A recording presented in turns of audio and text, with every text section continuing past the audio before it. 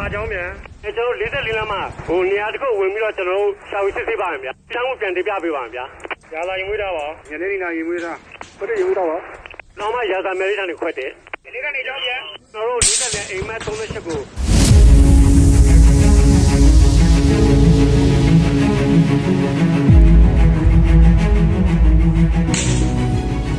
ကရင်ပြည်နယ်မြဝတီ 4K ကောင်မှာစစ်ကောင်စီတပ်တွေနဲ့ KNU KNLA တခြားဒေသခံ PDF အဖွဲ့တွေတိုက်ပွဲတွေဖြစ်နေပါတယ်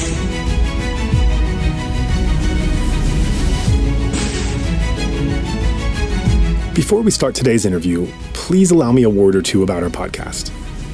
Even as Myanmar plunges into a civil war because of the military's bloody coup, the international community and media organizations have all but turned their backs on the country and its people. But this humble platform is committed to staying the course. We conduct nuanced, long-form interviews with a variety of guests connected to Myanmar so our listeners can better understand the ongoing crisis. Thank you for choosing to spend the next couple of hours with us today.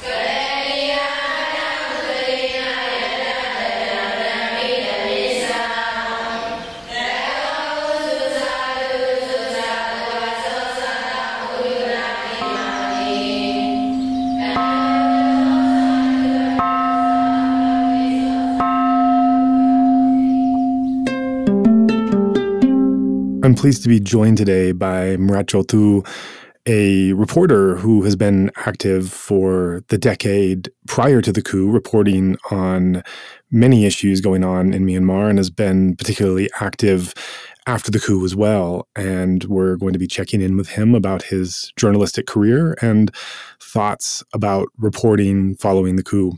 Mratt, thanks so much for joining us here on this episode of Insight Myanmar podcast. Yep, thanks for having me. Right. So let's get to some of your background before the coup took place and even some of your background before your journalism career took place. So can you tell us where you come from, what part of the country, a bit about growing up and family and community life before you became a journalist? Yeah. So I was grown up at a very remote village in the western part of the country. So the western part, Rakhine State, is that was really like notorious with the Rohingya exodus and the clearance operation of the Myanmar military in 2016 and 17. So we have literally two parts in Rakhine State, my native state, where there are the southern part of the state and the northern part of the state. So in northern part of the Rakhine State, there and their inhabitants there are like very religious people and then very kind of a nationalist people living there, and then those people are like more ethnocentric people, and then the southern part of the state are the people who more focus on the business and other trade stuffs.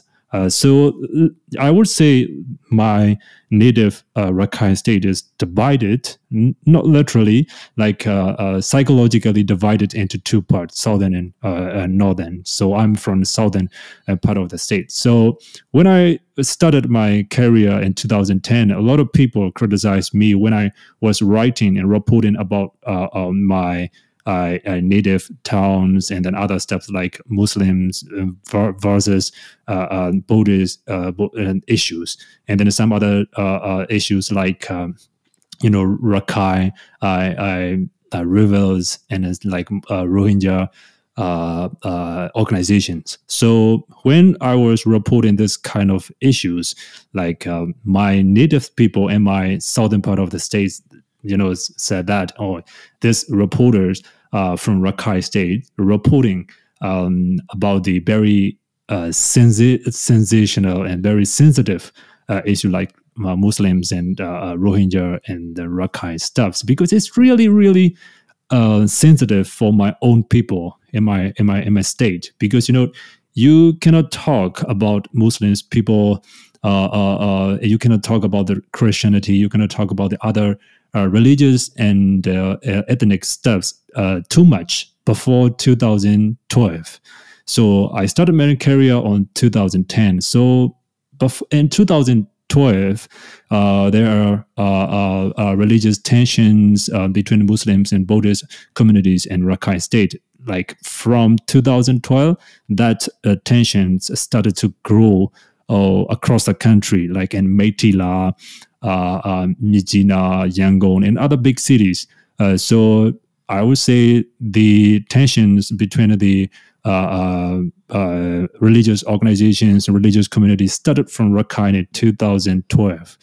So before the 2012, like there were so much stories between the Muslims and Rakhines, and like it even in 18th century, and like a lot of some Burma Rakhine invaded, Burma kings invaded Rakhine State. So this kind of tensions rooted in the community. But in 2012 it was the biggest and most, how can I say, it's really tense years for the whole country, because one Rakhine girl, he was raped and killed and murdered by the three Muslims, young Muslims there. So from that news, sparked the whole country. So from that moment, like the religious tensions went on and on across the country. So I'm from that state, so I know how people think on the news of related with the Muslims, related with Rakhine and some other stuffs. So I was grown up in that kind of community, since I was born. So I moved to Rakhine in 2005, because if you want to learn further studies of like higher education, we have no proper education in my state. So you have two options: to go to Yangon, the capital of the country, or the Sitwe, the capital city of the state, Rakhine State. So there's two ways. So Sitwe, the capital city, Sitwe is kind of a remote capital, but it's considered the most developed city, a town in the whole state. But most of the Rakhine young people, they just moved to Yangon for the further studies or to earn more money by working, like other gold trading and other trading stuffs, because the whole state is kind of was separated by the mountain range with the Burma majority territory. So the whole state is kind of isolated from the major part of the country. So if you're like, when I moved to Yangon, someone asked me, "Where are you from?" And then I said, I'm from Rakhine. And then they told me, "Where is it? Why aren't you talking the Rakhine essence? You are speaking the Burma like essence, because southern part of the Rakhine state speaking more like Burma majority like essence. So some of the people in Yangon and other big cities, they don't really distinguish between the southern Rakhine and northern Rakhine and other areas too. Like if you come from Kachin State, some people in Yangon will ask you, where are you from? And then someone will answer that, I'm from Kachin. Oh, Kachins are like you? Like this kind of weird and awkward question that they always ask. Many ethnic people experience that kind of awkward moment in their life. So I moved to Yangon in 2005. And then I attended Dagon University from 2005 to 2009. So English specialization. So after that, most of the young people, like including me, we didn't have any idea where to go, for another like vocational schools or training. We had no idea because, before 2010, it was like everything is dark. You didn't have any future, clear path to move on. Yeah. So when I graduated in 2009, I had no idea what to do next. But there was no political activities in the school, university. We can compare the situation before the coup around 2015, 2016, because before 2010, like in my university life, there are no students' unions. There are no we could see some other football team or some other like reading club.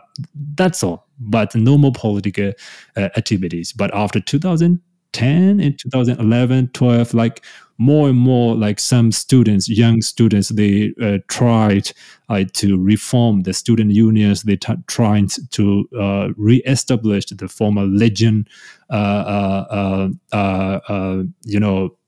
students' unions in Yangon University and other university too. So, I was like growing up in a dark age. So I joined some philanthropic groups, like some Korean funded organizations and some organizations related with the US aid organizations. So they give some small grants and funds to the small civil society organizations in Yangon and other remote areas. So I joined one philanthropic group there. So I had some other friends there. And then one of my friends told me to get interview at the newspaper, which is the newly formed newspaper to publish a newspaper with the funding of a political party, ethnic political party. So I joined in after I've done 1 year of philanthropic works. There, I became a journalist.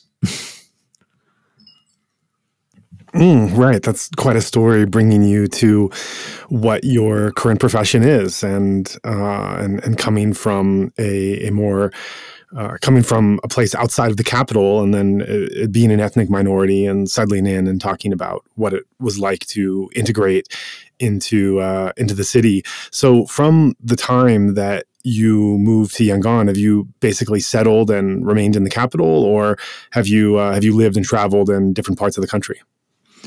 It's like, it's not like here in Spain, if you are living in Galicia or Valencia or Barcelona or some other southern or northern part of the country, you can easily move to Madrid, the capital of the country. It's really easy for the people, like for your information, like, or if you are living in Texas or other Wisconsin, you can go to New York very easily. But in my country, it's not like that. Because, in my country, like if you want to go to Yangon when you are living in very remote area of the country, it's really expensive for for the bus or for the highway express or the flight. Before 2010, like most of the 95%, I would say 95% of the people in ethnic states and regions, they couldn't afford to get a flight from their state and regions to go to Yangon, the capital. they couldn't afford it. So if you can get something like some gifts or some, if you could watch a movie in the capital Yangon in Myanmar, it would be a bigger story if you come back to your natives. It's really a good story. Like for an example, I grown up with the like a second graded P2 PlayStation 2 game matching. But when I was like playing the PlayStation 2 in my hometown, like we thought that this is the biggest, latest technology for us. But at the time in Yangon, everybody is playing the PlayStation 4. So this is a very big difference for the young people in Yangon and other area of the country. It's big difference. So you cannot watch the Batman, the latest Batman movie, and when you live in Rakhine or Kachin or Chin. So it's really difficult to get in. So every manga books, like comic books, or when you were reading it when you were young, it's really outdated, like 5 years or 10 years outdated. Than the latest one in Yangon. So this is a very big difference. So when I came to Yangon, so I had to follow the trends and follow the environment of the culture and everything. I tried the best. I try to follow all those kinds of cultures, not only me, all the ethnic boys and girls who came to Yangon for further study, they had to try like me too, to adapt the environment. This is very big difference for all of the ethnic people in my country. So yeah. So after that, yeah.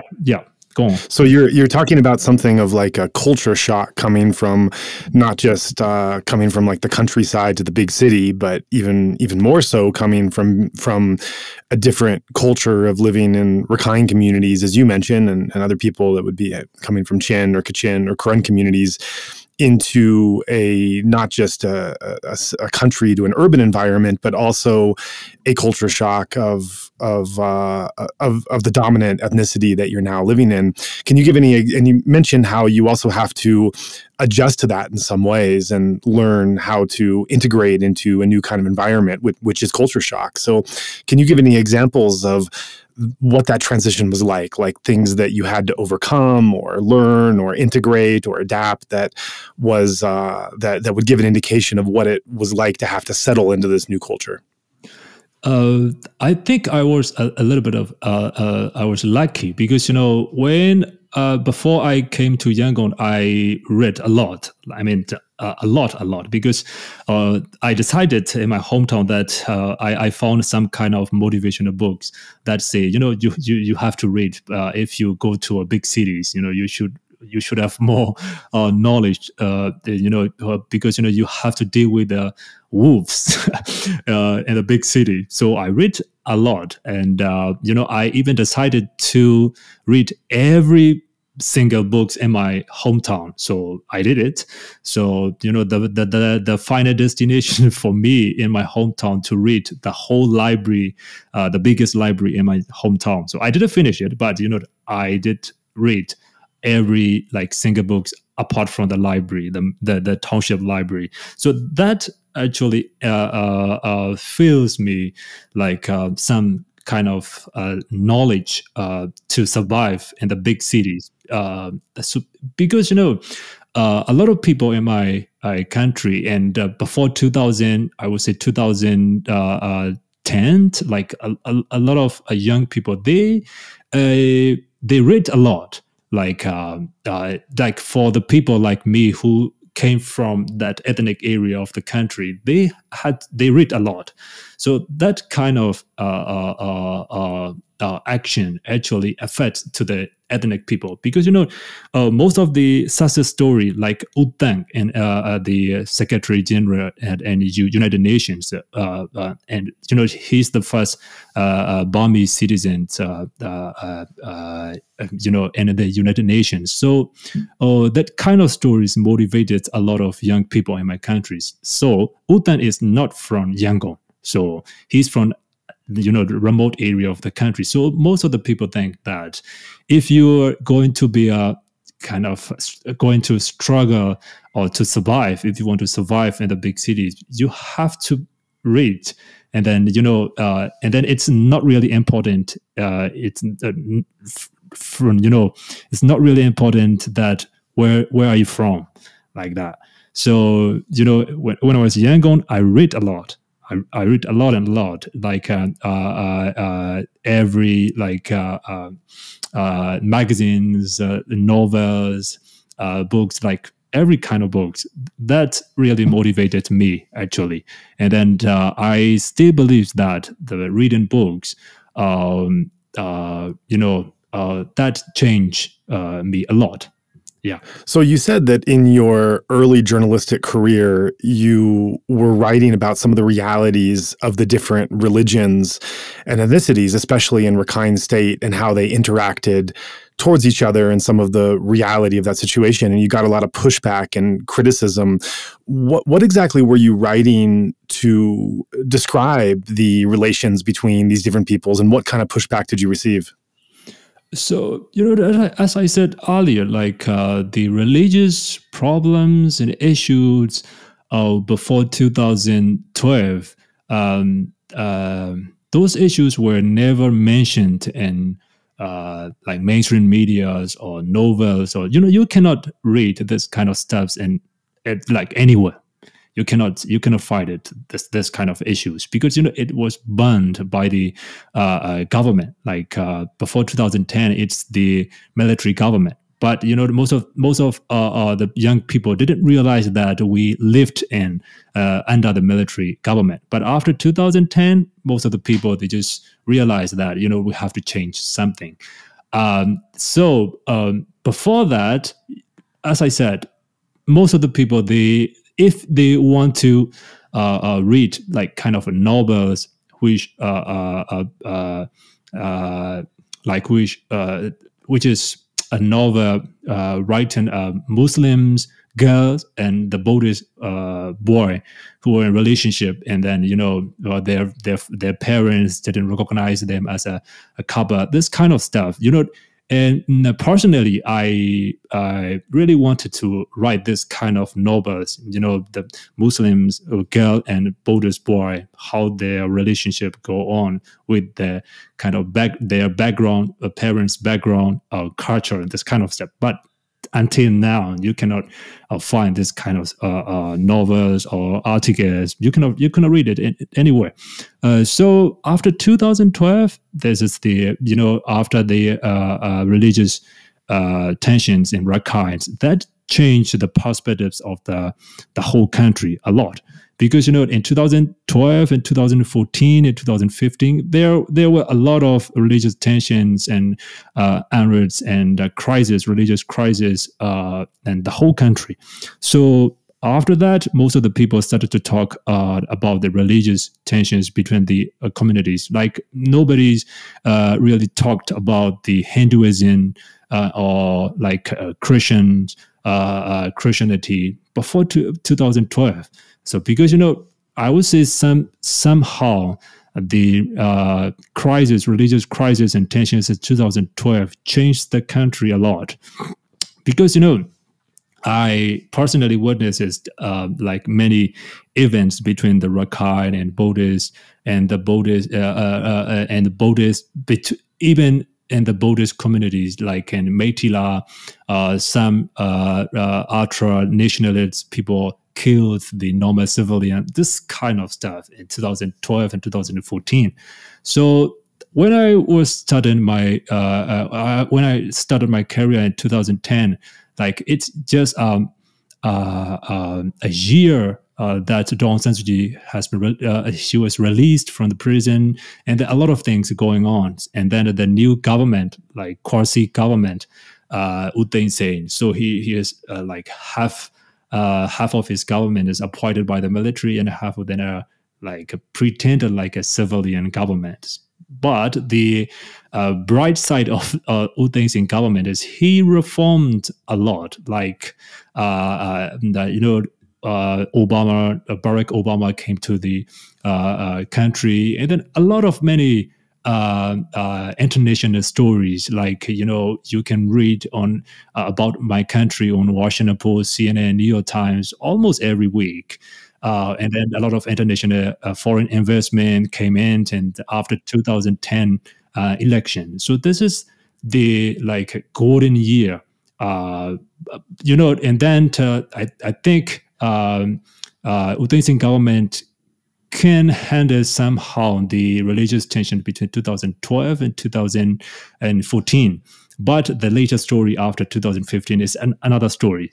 But in 2000, between 2010 to 2015, like 2014 to 2015, we journalists always remember this year between 2014 and 15 as the golden year of the journalism, because you could write everything you want, but it's between 2014 and 15, and then in 2011, like most of the exile medias which left, and which is most of the exile media which were established after 1988 uprising. So they left the country, like most of the students, they left the country and formed a new media agency in Delhi, Chiang Mai in Thailand.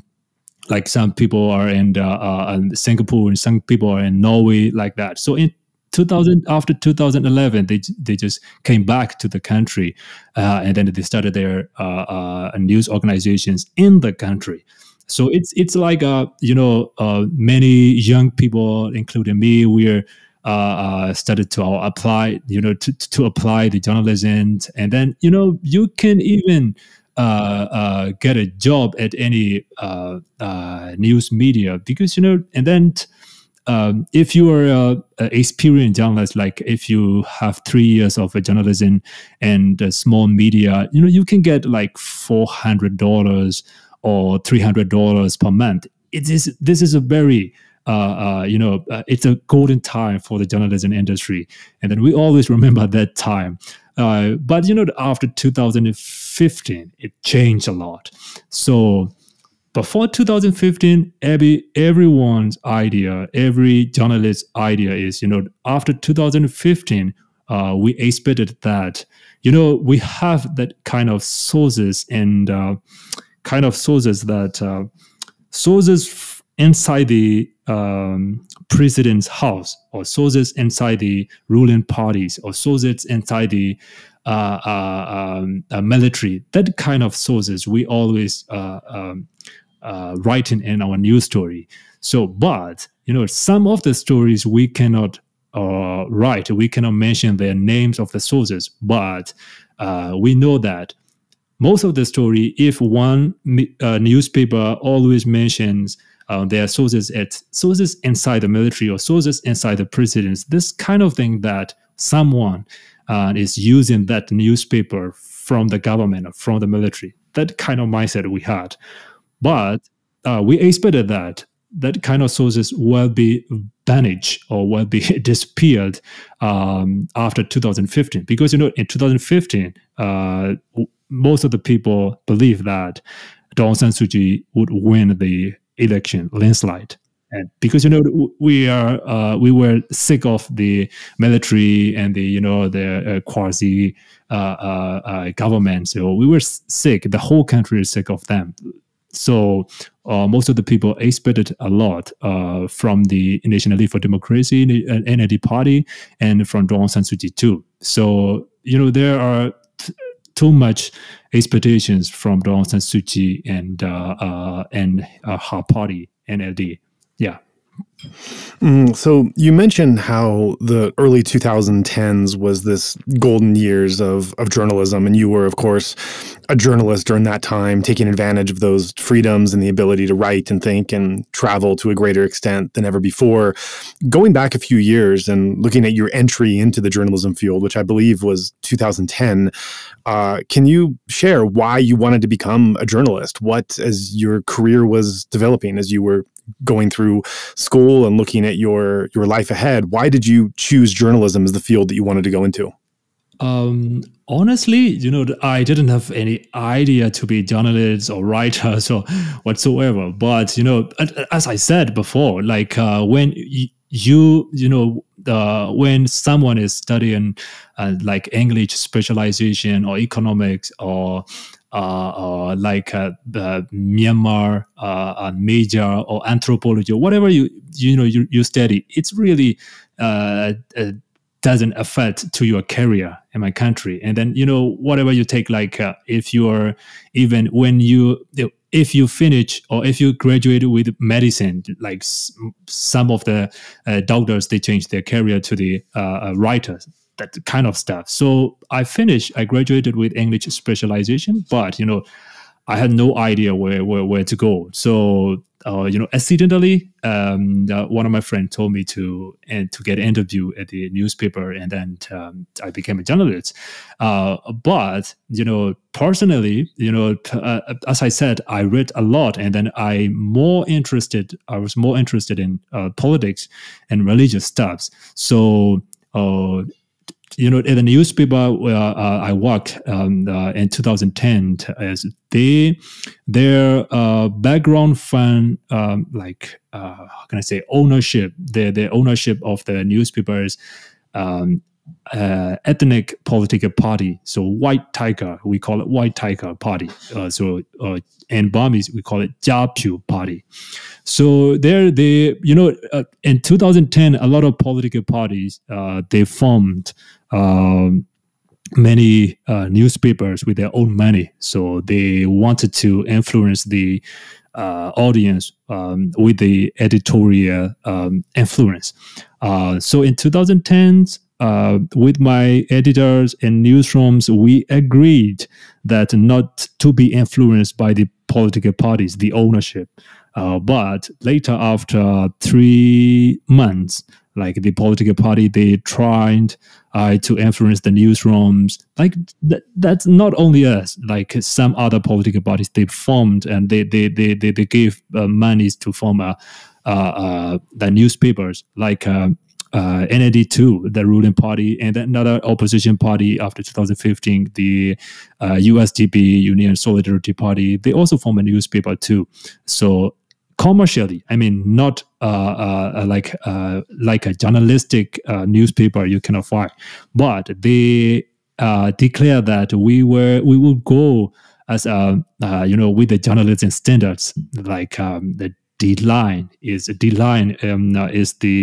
NLD mouthpiece, and then the union that is the USDP mouthpiece. So we had this kind of propaganda newspapers. So the newspaper I worked was also a kind of propaganda, but I didn't realize it at first. But after 3 months, they started to influence the newsrooms and editorial policy. So I personally say fuck you. I mean, literally, I told them, and then I even kicked the tables at the newsroom, the newsroom in the newsrooms, and then I quit.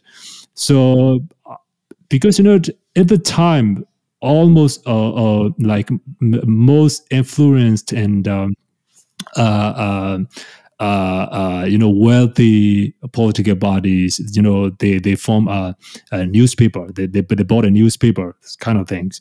So a bit after 2010, and then till 2012, 2012, I worked at the Mizzima media group. That is one of the biggest mainstream media right now. So Mizzima was once an exile media. They formed in New Delhi, and then they have their own office in Chiang Mai. So after 2010, new government, and then in 2011, the Ministry of the Information announced that all the medias who who were exiled before 2010 can come back to the country like that. So the Mizzima media is one of them. So I worked with them till 2012. So in 2012, like we have our own. How can I say? It's a contribution fee. So if you can earn 2,000 chats, 2,000 right now, $1 at this time. So if you can earn $1 at the time in one day, so you're a superstar journalist at the time in 2012. So if you can write 2 or 3 stories in your newspaper, so you can get $3 or $4 per day. So you're a super rich journalist at the time. Wow. So all the reporters, they're chasing every fire broke stories, and then the flood stories, weather stories. You can see every reporters and every events and moments and accidents everywhere. And then that's why I told you this is the honeymoon and golden year of the journalism. I personally developed my how can I say career from 2012 to 2015. So I was promoted to editor, sub-editor, and editor in Mizzima. So I did a lot of crime stories there. The interesting thing is, before 2015, I experienced a lot of government technique that they've done before 2015 is the land grabbing stories. So if you can check the histories events between 2010 and 2015, there were a lot of news stories about land grabbing. So before 2010, after 1988, a lot of military they seized the lands and across the country. So they owned many important and crowded areas of the public area. The military owns it. So they occupy it. Like in Rakhine State, the most beautiful place in Rakhine State is Ngapali Beach. So some of the people can might know that place. The most beautiful, before 1980, the most beautiful beach in the world, Ngapali Beach. So the whole shore in Ngapali Beach is owned by the military.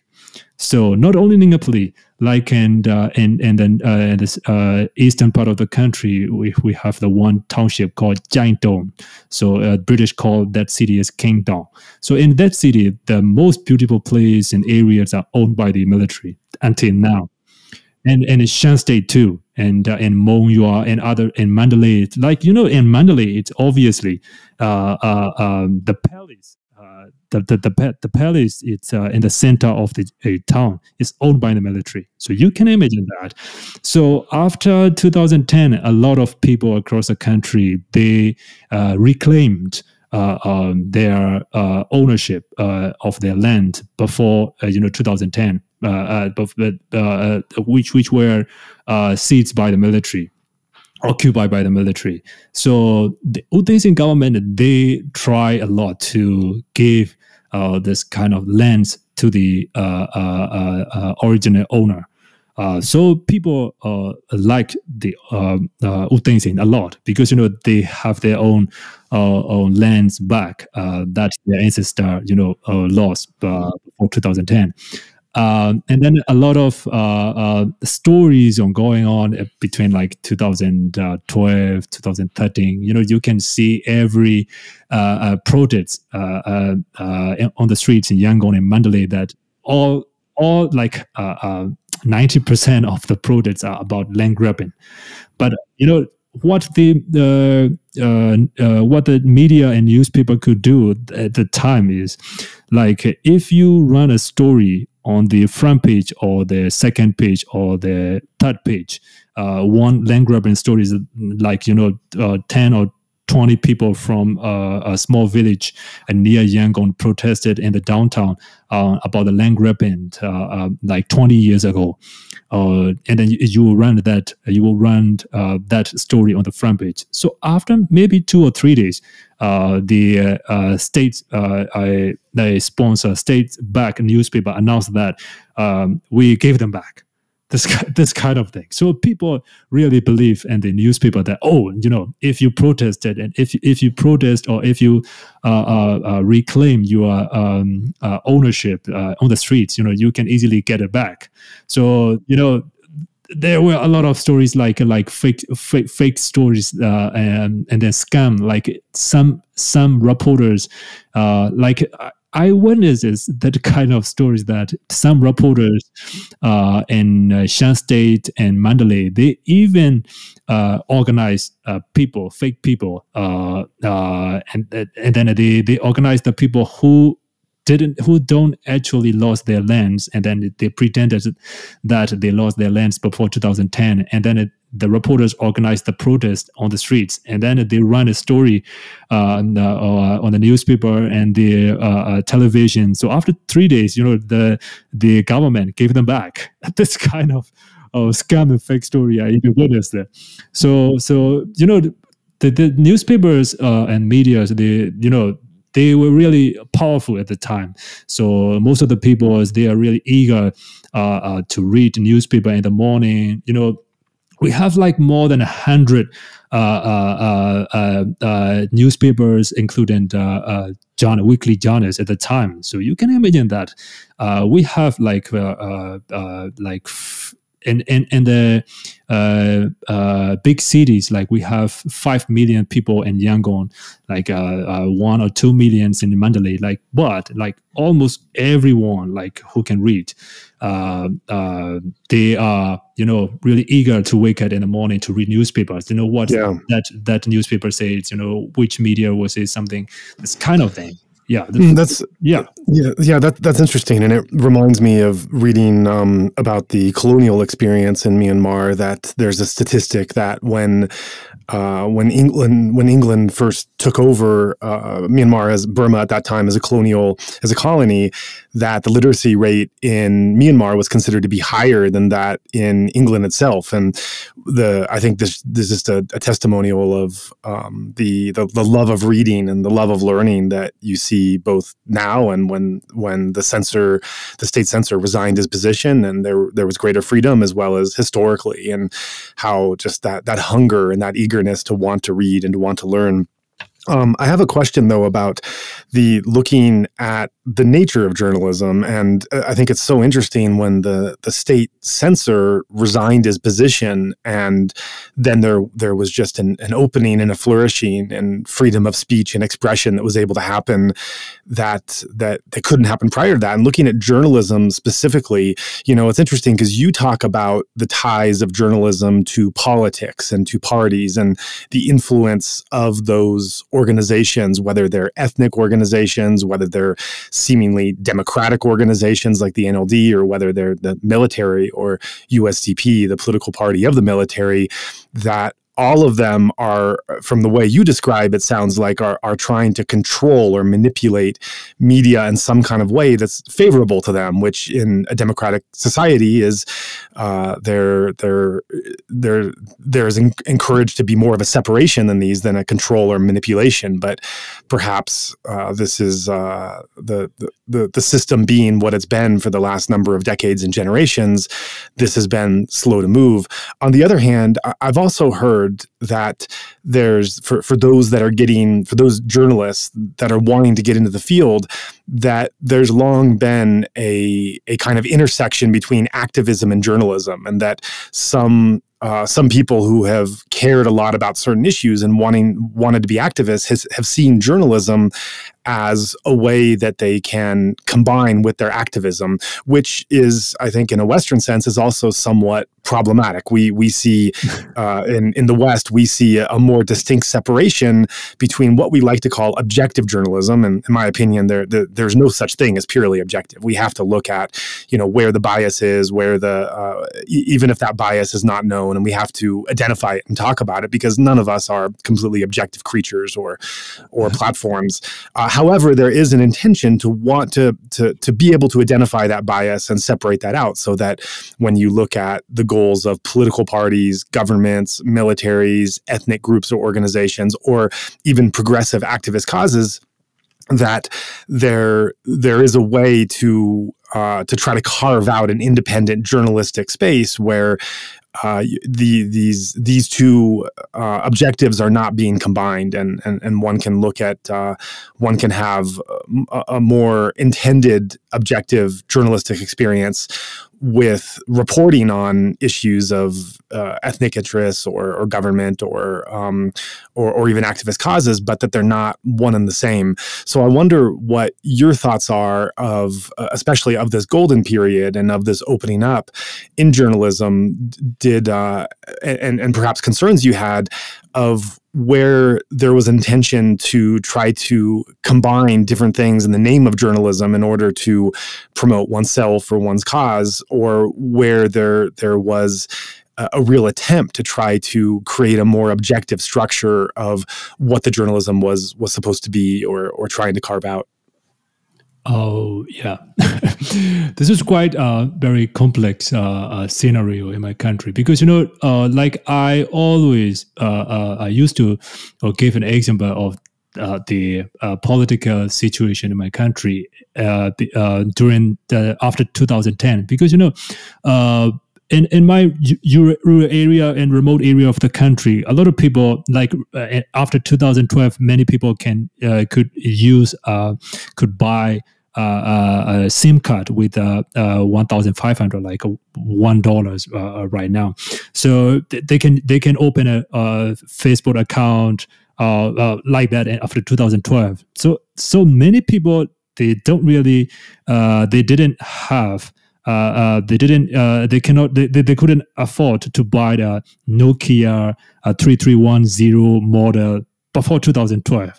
So it's like a boom for everyone. Like 1% of the population, they had watched they could afford to buy a colorful TV before 2010. Like that. So in my native village, like we have 350 households in my village, but we only have one television. So if you want to watch a movie or televisions or state news, you have to go to a certain a house in the center of the village, so you can watch news there. So that's kind of then. But after 2012, like everything was bombed, and then like almost everyone's immediately on the some kind of another level of the technology. So in the media industry, that also happened too, because most of the news before 2010s are more like business news, like some price of the eggs were increased, or some price of the sweater or clothes were decreased. That kind of news we had to read before 2010. But after 2010, and even 2014, after I personally involved in a protest to reopen two newspapers which were banned by the censorship board in 2014. So in 2014, me and other, I think 120 journalists and other layout designers and photographers, we protested to reopen the 2 newspapers in 2014. So at the time, after our protest, the government, they abolished the censorship board in 2014. So, you can see the result that, after your protest, that censorship board was abolished and removed from the department. So this is a kind of achievement for the journalism industry. But after 2015, as you said, a lot of students from the Students' Union, they moved into journalism industries, and then at that moment, everyone's talking about the journalism, everyone's talking about the activism. That time, yes, it's really mixed up. And then, we can divide into 3 categories. One is by the political parties influence newspapers, and another one is the business commercial newspapers, and another one is really, as you said, subjected newspapers at the time. So with the political parties influence newspapers at the time, that they wanted to go both way with the commercial and the political. So they aimed to the 2015 election. So most of the political parties which formed a newspaper before 2015, where their aim is to influence the people in 2015 general election. So that's why they established a lot of newspapers and online media before 2015. So at the time, other students' unions and then others more activist newspapers also emerged at the time. But after 2015 general election, those newspapers and those kind of activists journalists were gone. They disappeared after 2015. It's really interesting. Yeah. Right. Thanks for that explanation. I want to move to looking at the Rohingya issue. This is something that, as you referenced in the very start of the conversation, this is a crisis that is from the region where you're from. And so you have an up-close and personal relationship to it. And you were also, as I understand, one of the first reporters to start to report on the issue and write about it and actually be on the front lines and follow what was going on. That issue is so important in and of itself, also in understanding the current crisis and coup. And so I think your understanding and research of it at the ground level from an early date can be insightful for listeners to hear what you were seeing and what you were reporting on from the very beginning. So take us back to maybe perhaps first your own experience of just living there as things started to develop and growing up, and then as you started to first go there and file reports and see firsthand what was actually taking place. Yeah. Okay. So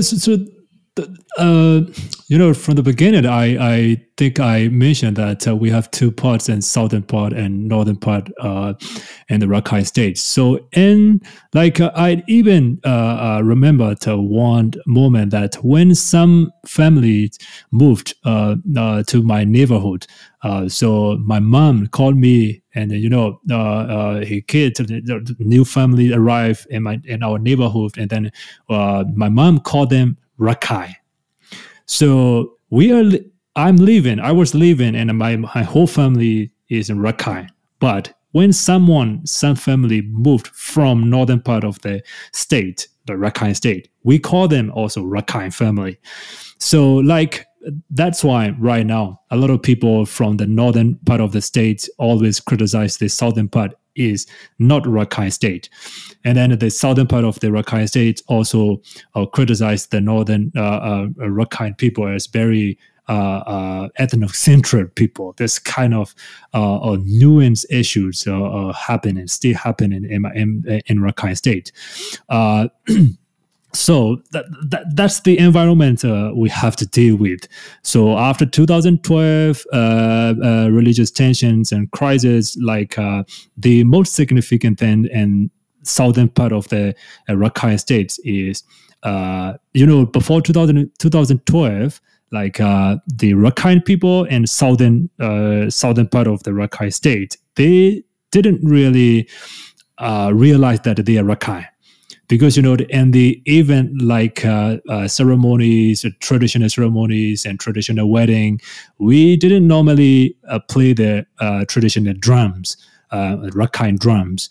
But after 2012, like after the religious tensions and crisis, like most of the people really encourage the young people to be familiar and to be more close with the Rakhine traditions. So after that, you could see the Rakhine traditional drums played at the ceremonies and traditional weddings there. That's the significant things after 2012. So after that, in 2015, after the general elections, Dawn San Suu Kyi and the NLD party won a landslide victory in 2015. So after that, like most of the people expected too much from the Dawn San Suu Kyi and the NLD party after 2015 election. So after 2015 and 2016, like that many you can see on the vendor now you can see every newspaper with the front page of Dawn San Suu Kyi picture. So there was one saying even that if you don't put Aung San Suu Kyi picture on the front page, your papers won't be sold. That's kind of sayings we had at after 2015 election. So you have to put Aung San Suu Kyi's picture on the front page at the time. But after around mid of 2015, a lot of newspapers started to criticize about the 100 days of the new government, 100 days of the new ruling party. That kind of stuff we started to write on the newspapers. So from that moment, like most of the audience of the newspaper, they started to criticize back to the newspaper that you cannot write the new government of Aung San Suu Kyi, because which is really, really new as a government. So the newspapers and then reporters shouldn't criticize on the new government and Aung San Suu Kyi. I think at the time, this is the starting point of breaking up between the audience and the newspapers, because from that moment, so half of the newspaper choose to support Aung San Suu Kyi, and half of the newspaper choose to do more absolute journalism. From it started in mid 2015, I guess. So, but, the ruling party and Aung San Suu Kyi's NLD, it started to grow in the international media, to grow the reputation in international media, and then in ASEAN too. So she went a lot to the, she traveled a lot as a leader of the ruling party at the time. But nobody expected the 2016 clearance operation of the military in 2016. So but after 2015, before 2015, there were some arrests and seizures of the police, the drugs police, that you might have heard that, like 10 billion watt methamphetamines and yaba were seized in eastern part of the country, and and the border with Bangladesh and Myanmar. This kind of you can read on the newspapers before 2015. But after 2015 general election, that kind of news started to spread, started to be seen on the newspaper periodically, like more and more often. So, I started to look at the drugs and methamphetamines seizures after 2015 general elections. So I noticed that a lot of drugs and methamphetamines trade. It's across the border of Golden Triangle to Shan State and to Yangon, or sometimes it's across the Mandalay, and then it goes to the Rakhine State and to the Bangladesh. So I noticed that kind of route by the drug trafficker. So in 2016, I traced that methamphetamines trading route from Mandalay until to the border between Myanmar and Bangladesh. So I went there. I even I took a bus with the I even rode a bus that which was, I believe, that carried methamphetamines. So I rode with this bus to Rakhine State. So that's in 2016. I think it's on October. October 10. No, October 9, 8, October 6. So I arrived in Sittwe, and then I took boat from Sittwe to Maungdaw, where the latest frontier it says the township between the fence of the border there. So, I met a lot of police majors and then the police captains there who were always ready to seize and arrest the drug traffickers and on the border town. So on October 8th, I even met the police major, like he's the station chief in Maungdaw. So I met him at around evening, and then he even invited me when he and his forces going to arrest a drug trafficker at around midnight. So I agreed to tag along with them to, when they are going to arrest drug trafficker.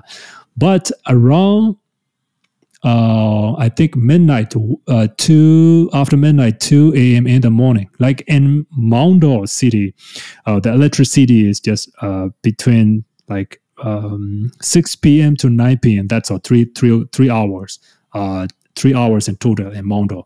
So, after 9 p.m. at night, there's no electricity.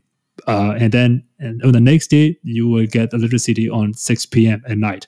But if the day on October 9th, 9th of the October, the electricity just opened around 2 a.m. in the morning, and then everybody was on alert that what happens, this is really rare, awkward for the whole city.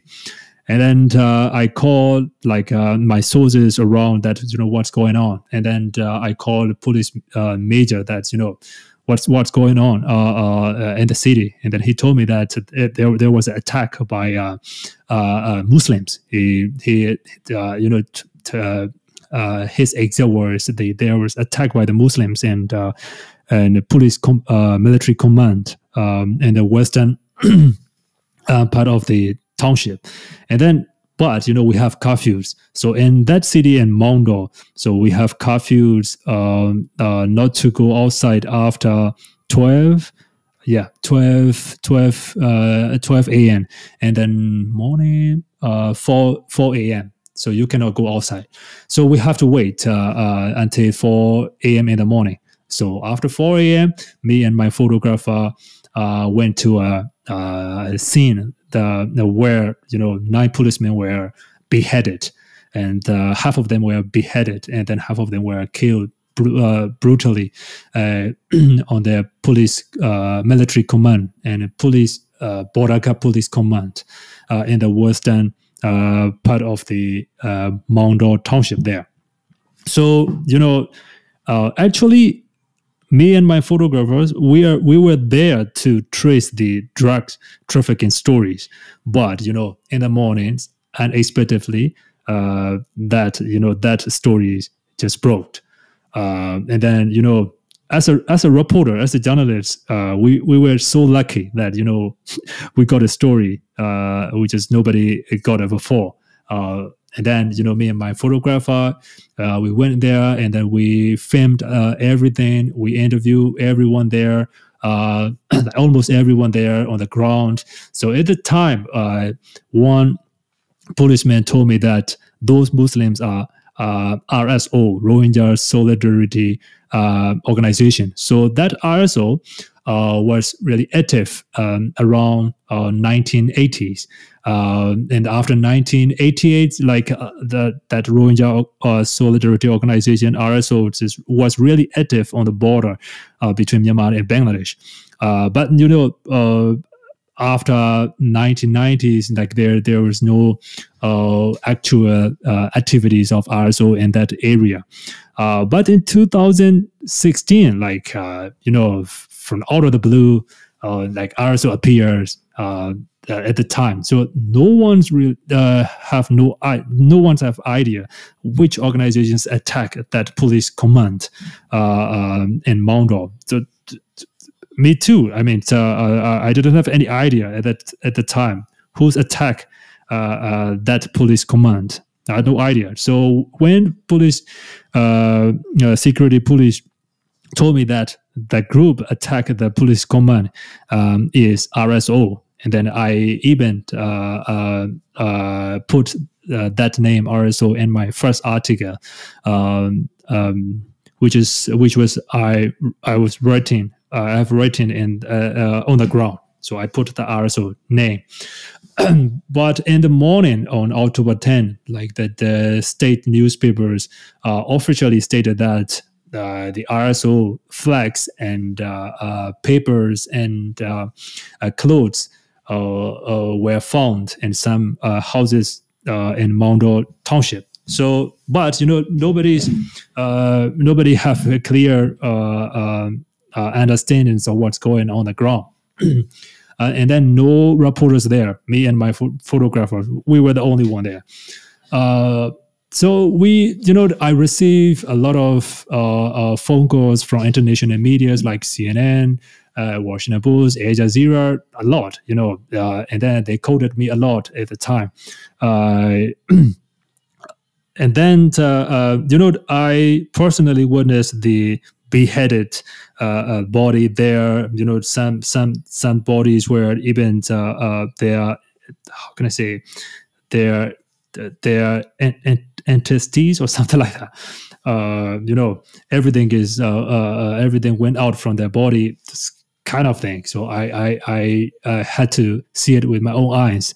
That happened.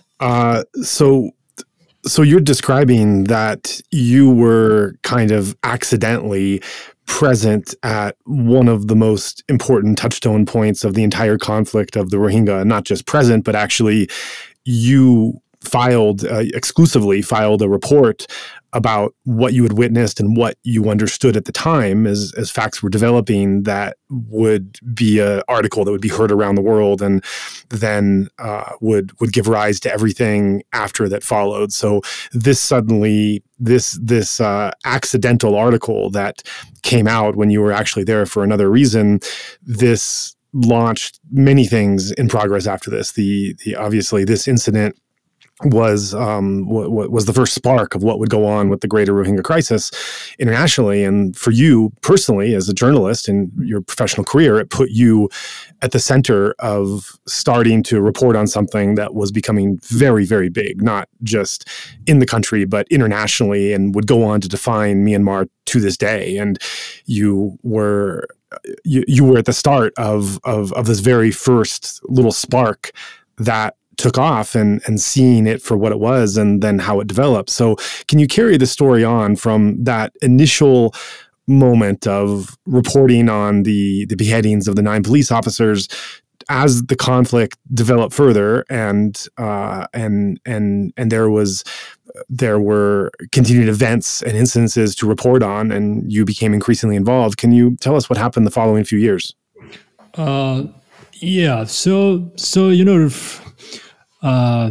from that moment, a lot of things were going on. I didn't even catch up some of the events, actually. So from that day, October 9th, I wrote like many stories.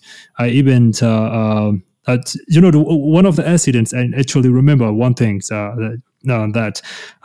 and a reporter from, like, he's kind of a correspondent from New York Times. So he called me. We know each other, and then he called me on October 10 that what's going on the ground, and then he asked me that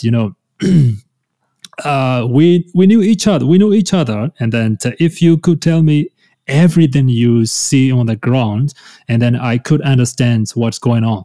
And then I told him that please do not quote me as a source on the ground. And then that New York Times reporters agree on that. And then I told them everything. The understand is the agreement that when the reporters, 2 reporters are talking about the behind the scenes issues, you cannot really quote it. And then I clearly I asked him not to quote my name. That's one of the accidents I remember in my entire career. That correspondent, I think he interviewed me around 3 p.m. At the evening.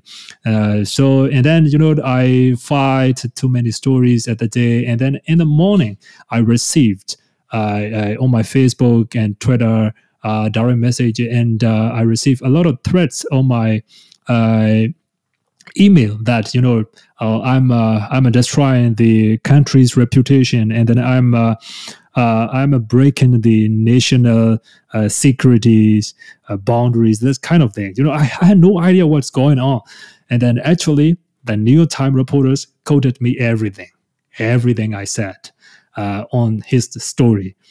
So yeah, so that happened. So. And then, I received even death threats at the times, because, I'm the only one reporter.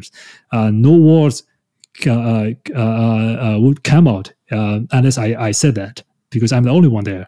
But, New York Times ran the story. The whole interview, I answered everything. That kind of thing. Most of the things I told that reporters are behind the scene. It cannot be published. Most of the time, like sometimes we have that kind of stories we cannot publish on the paper, but he published that. So after that, when I came back to Yangon from Rakhine State, me and my editor Thomas King, he's now the editor-in-chief of the Frontier Myanmar newspapers magazine.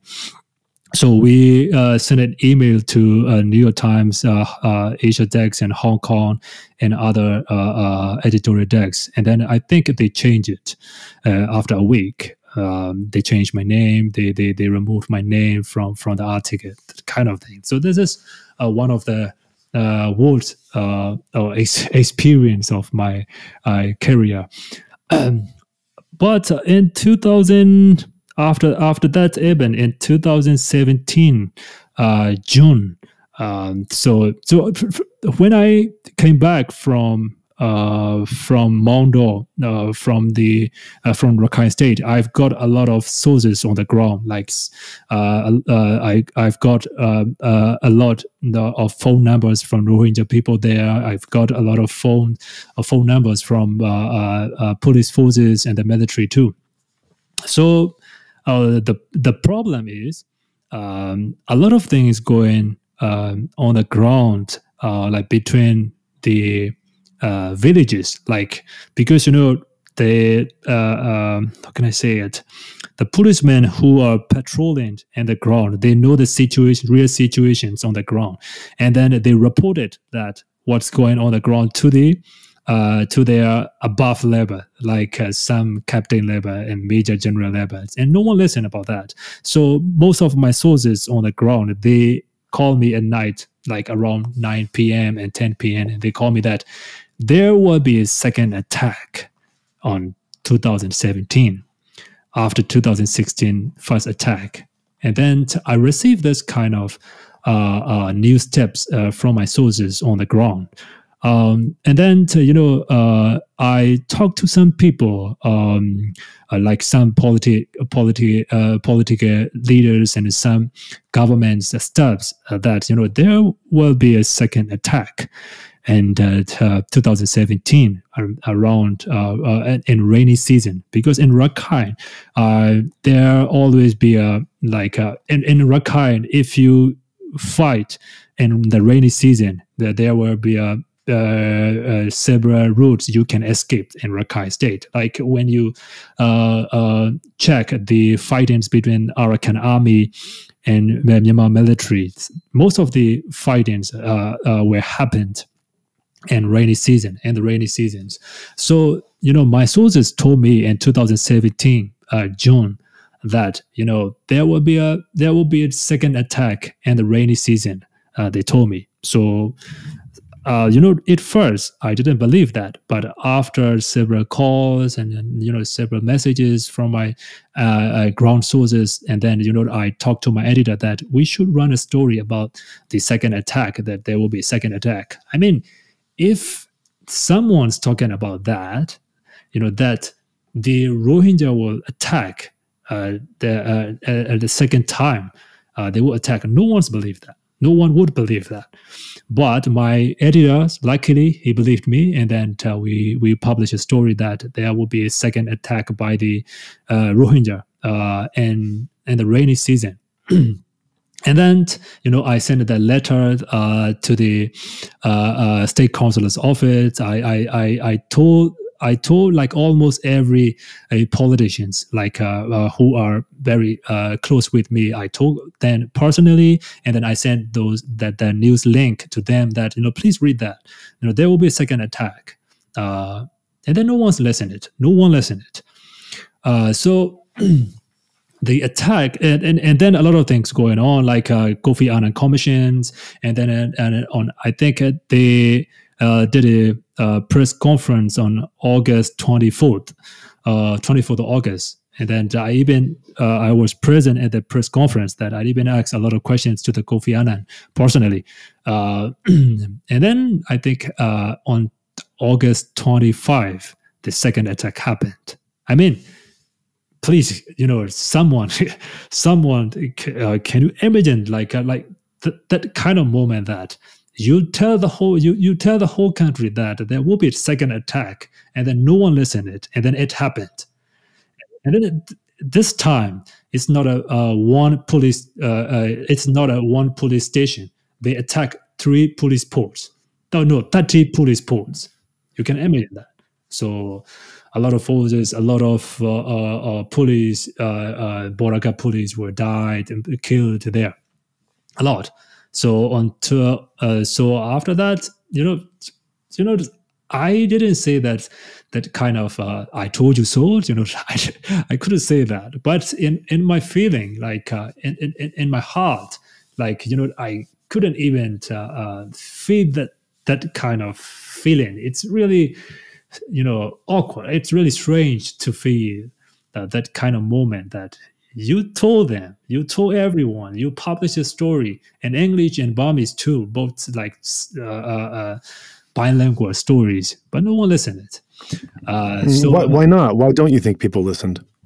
I think it's really strange for them to believe that Rohingya people will attack the police outpost second time, because the first time, and then a lot of international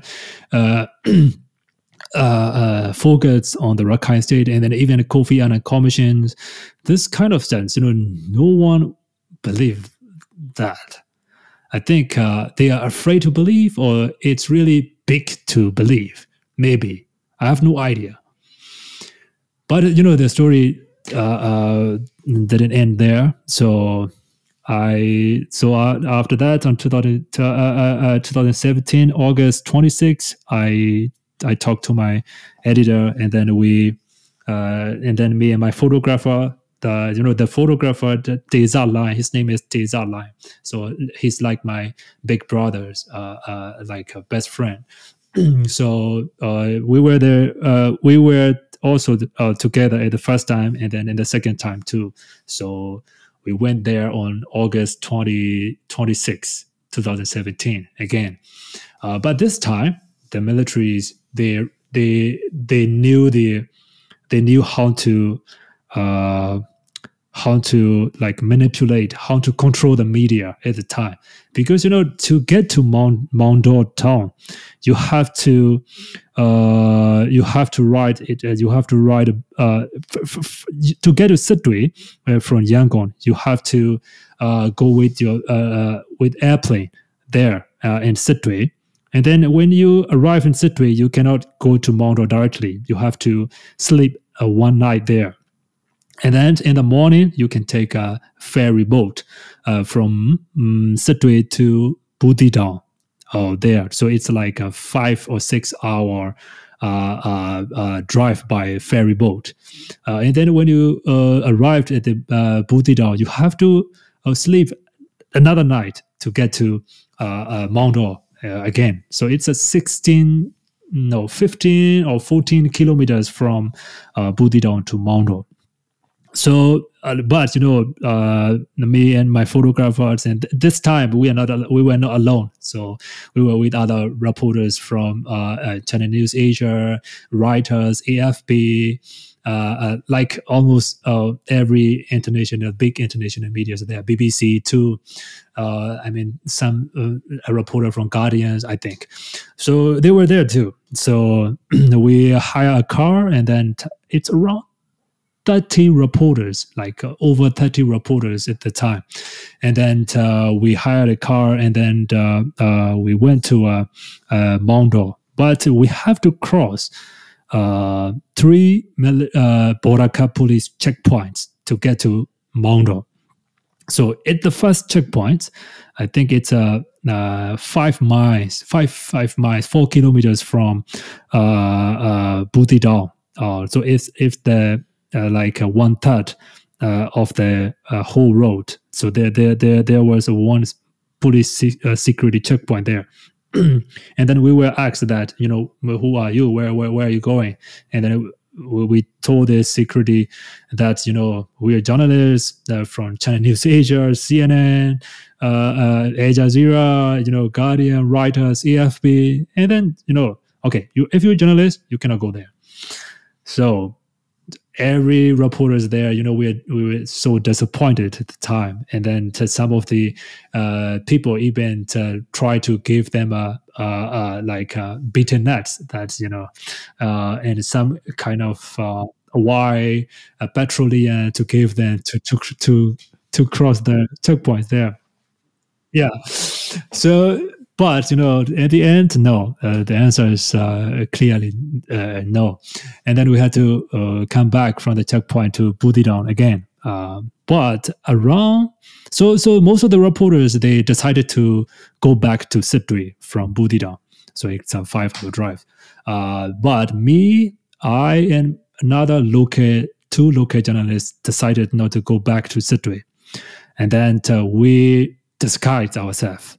So we took undercover, and then I changed my clothes. Like I normally, when I was reporting from the ground, I normally wear the pants, like a trouser, and jeans, sometimes jeans, and with sneaker or with like a All-Star Converse shoes like that. But at that time, no, I can't do that. So I changed the traditional Burmese longi, and then not with backpack, with a traditional side bag, and I choose the bitter nuts a lot. And I had to mix up my hairs that look like a local.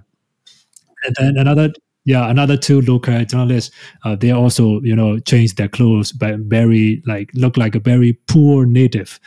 And then we buy 2,000 chats worth bitter nuts, and then 3 liters of petroleum, because it's really easy to give them a petroleum or bitter nuts if you cross that border, that 3 checkpoints.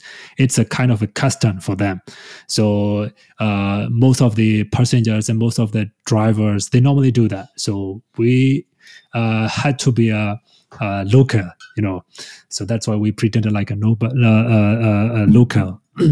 And then at the first checkpoints, so I'm a Rakhine ethnic, so but I'm not from northern part. But I can understand and I could speak some of the basic Rakhine language. So at the first checkpoints, that security guy, he didn't recognize me. That's why he asked me, where are you going? We forgot some our things and our houses in Maungdaw. That's why we go back to take our things back. And then okay, please give me a petroleum, and then we have to give them 1 liter of petroleum.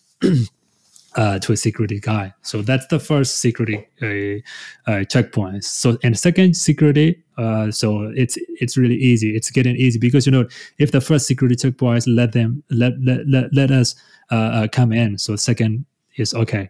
So but we have to give that bitter nuts, a 1 pick of bitter nuts, and then the third time, so it's really easy.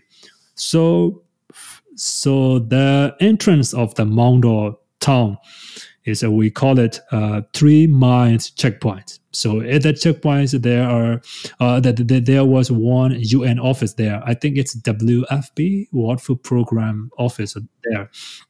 And then so you have to cross a 1 kilometer gap between the actual entrance of the town and then the checkpoints. So there were once one of the biggest Rohingya villages there. So the name of the village is Maungdaw. So if you ask someone from Rakhine that, have you heard about Maungdaw? Everyone knows that village because it's a very big village in Maungdaw. So we have to cross that village.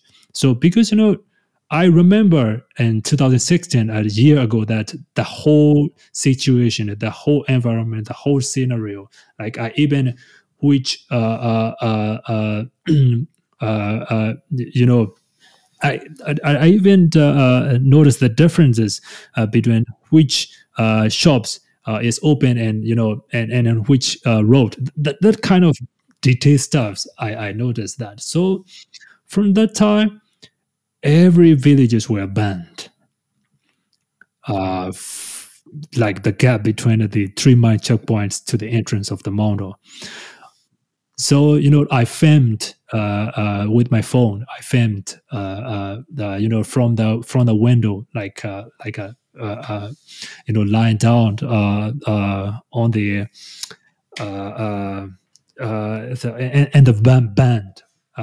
So and then we entered to a Maungdaw town. So there was nothing on the streets. Like even there's no dogs, street dogs on the streets. I mean, in the center of Maungdaw town, it's like there's biggest market in the center of the town, but no one's there. The whole town is like quiet. And then so we decided, me and other 2 local journalists, we decided to go to the shelter because a lot of Rakhine and Hindu people they run from their village because before the attack on August 25, like a lot of Muslims and Rakhine and Hindu, they live together. They live together and villages near Maungdaw. So after the attack on August 25, many Rakhine and Hindus, they're afraid of some Muslims there. Afraid of that, some rumors that the Muslims are coming to murder them. Like at night, if you are Rakhine or if you are Hindu, the Muslims will kill them. That kind of rumors spread across the city. That's why they leave their home. And then they take refuge at the Buddhist monastery there. So and then I interviewed a lot of Buddhists and Rakhine Buddhist people and Buddhist monastery. And then I went to a primary school. There's a lot of Hindus. Hindus are taking shelter in the primary schools. So I interview a lot of them. But when me and my other local journalists, we came out of the refugee camps. So one local Rakhine man approaches and then asks questions that, who are you? Why are you in town? And this town is our town. No strangers from outside. This is our town. So he's the Rakhine Buddhist, and he's kind of a drunk.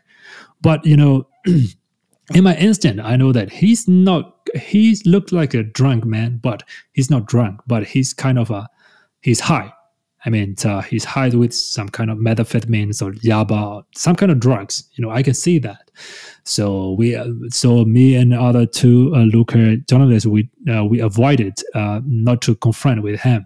But normally, like if someone approaches that, where are you? Where are you from? Who are you? And we always ready to answer. We're journalists. Yeah, we're journalists, and we're from Yangon, and we're doing interviews here. But at the time, we avoided not to confront because this is really tense. And then if someone's talking on the streets, the environment is like everyone's hearing what are you saying, this kind of thing, because the whole environment is really quiet. It's really scary. So that meant ask us questions, and then we say we're journalists, and then we're starting to go back to the monastery. So we are finished, and then he follow us with his motorbike, and then he always shouted to the environment that you cannot be here, you shouldn't be here. This is our town. This is our city. This is our territory. You cannot be here. Please go back or where you came from. And then we say, yeah. We are leaving. And then we noticed that the situation is not really good, and then so we had to ask help from someone who's like a respectable person from the political party or something like that. So we went back to a Buddhist monastery where we interviewed a lot of refugees, Buddhist refugees, Rakhine refugees there.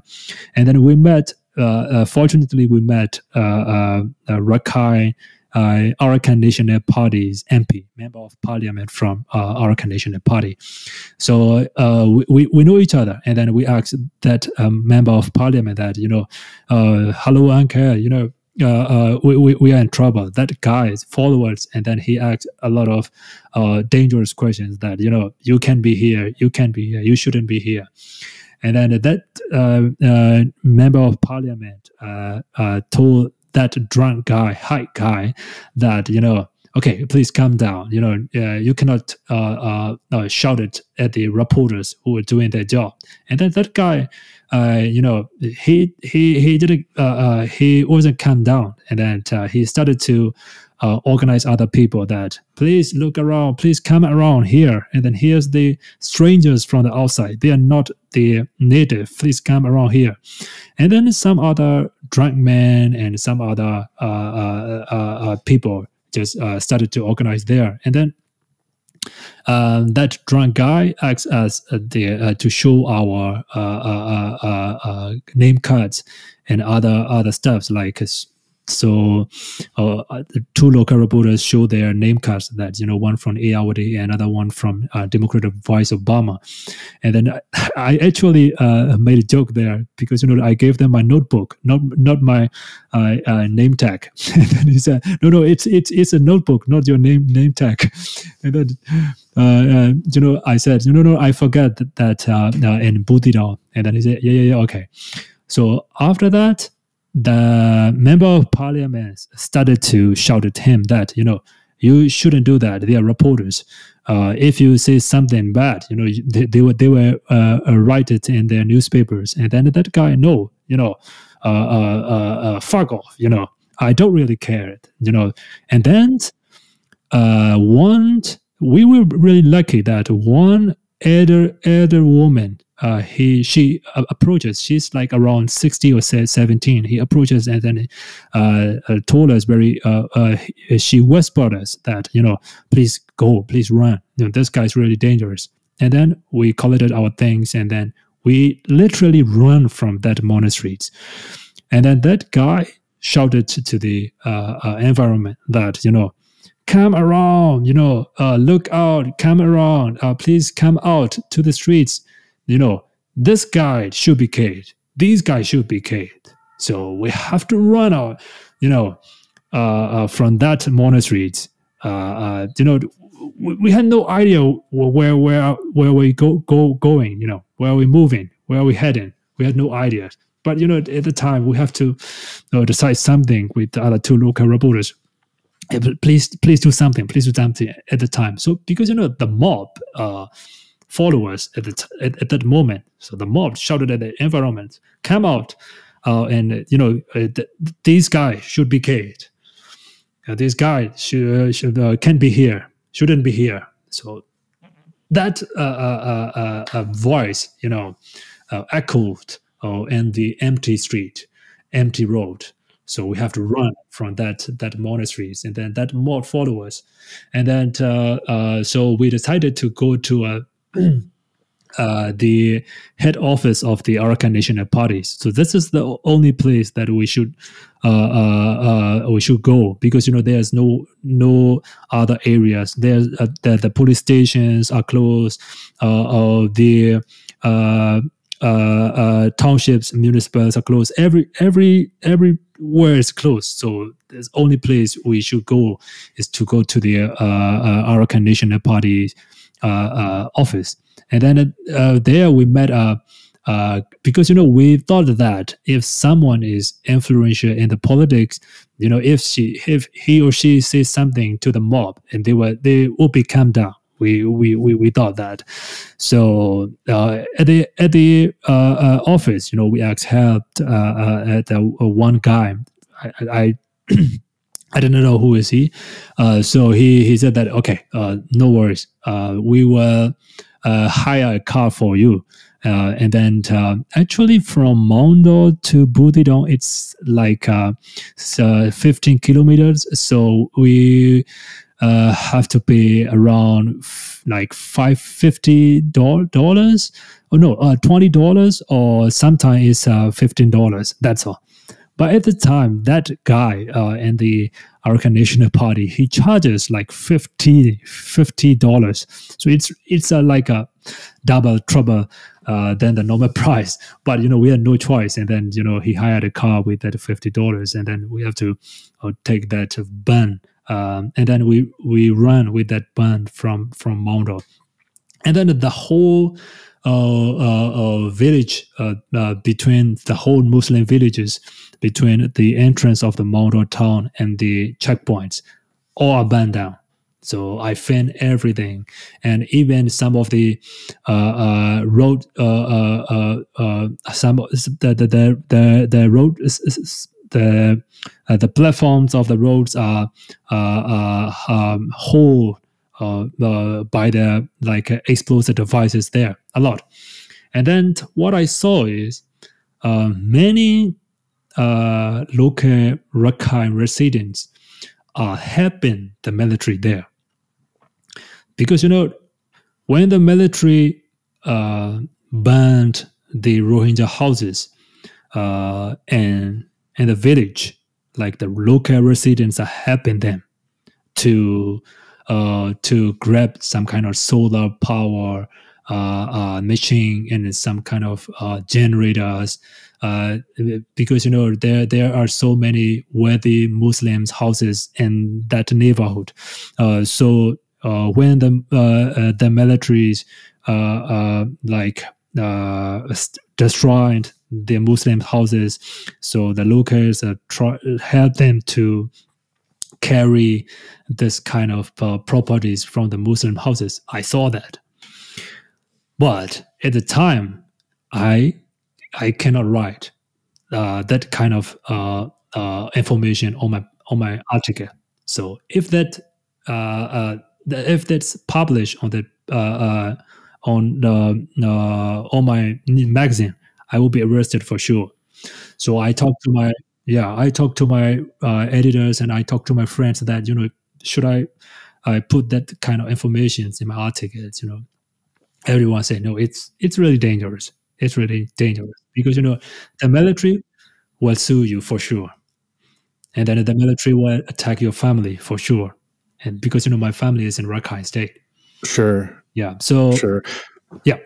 Yeah, I want to ask a question about Rakhine specifically and the authorities there. You're from Rakhine State. You've reported extensively on the growing conflict in Rakhine with the Rohingya and the issues surrounding that.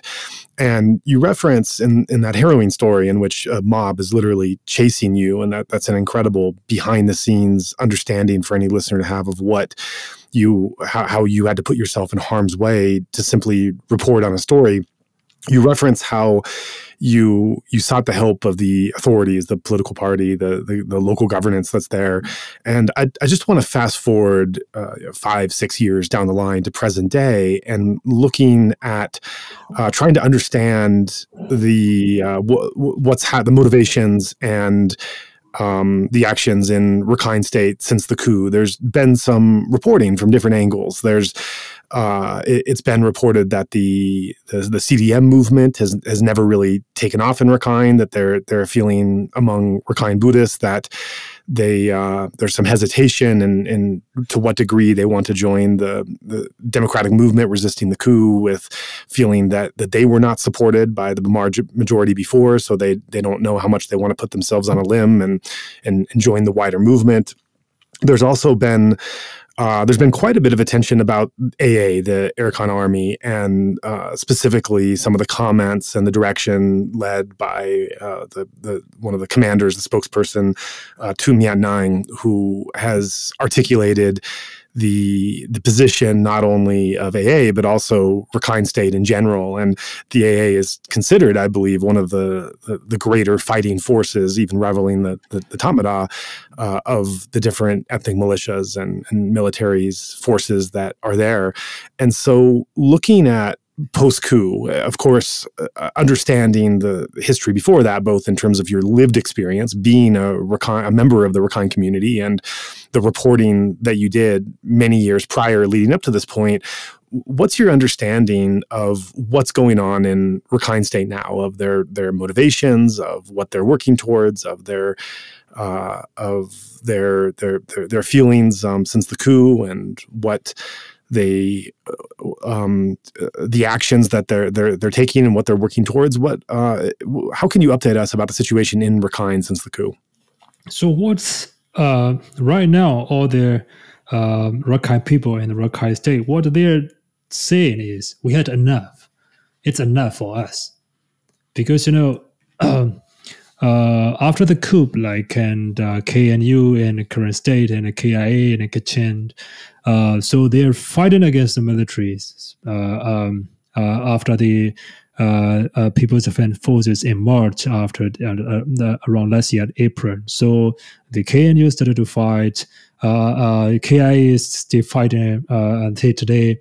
But everyone is talking about Rakhine, that Arakan Army, why they didn't fight against the military? That question. So all the people in Rakhine State said that it's enough for us. We had like 5 years of fighting, like a very intense fighting in Rakhine State from 2015 to 2020, 2021. So it's enough for them. That's what they are saying on the social media and on the ground too. So when someone asks that, why are you involved, or why aren't you involved in that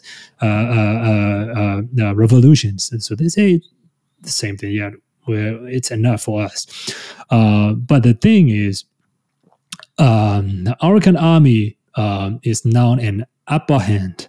They are in the upper hand of the National Unity Government or an alliance with the Northern Alliance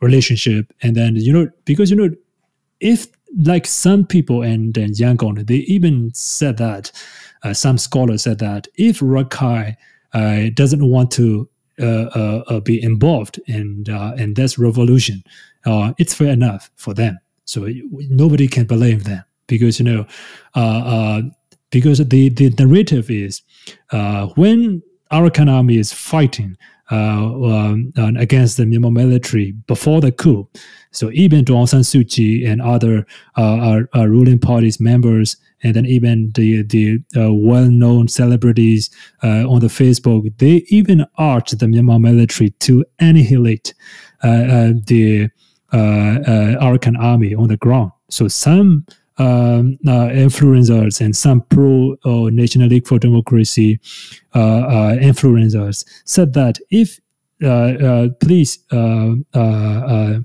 play the national anthem in Rakhine. If someone cannot sing along the national anthem, please kill them. This kind of online hate speech he posted on the social media, and he did a lot of support at the time, around 2018 and 19. So a lot of Rakhine people are they think that it's enough for them to not to fight against the military anymore at the time. But I think Arakan army has another ambition this time, because they are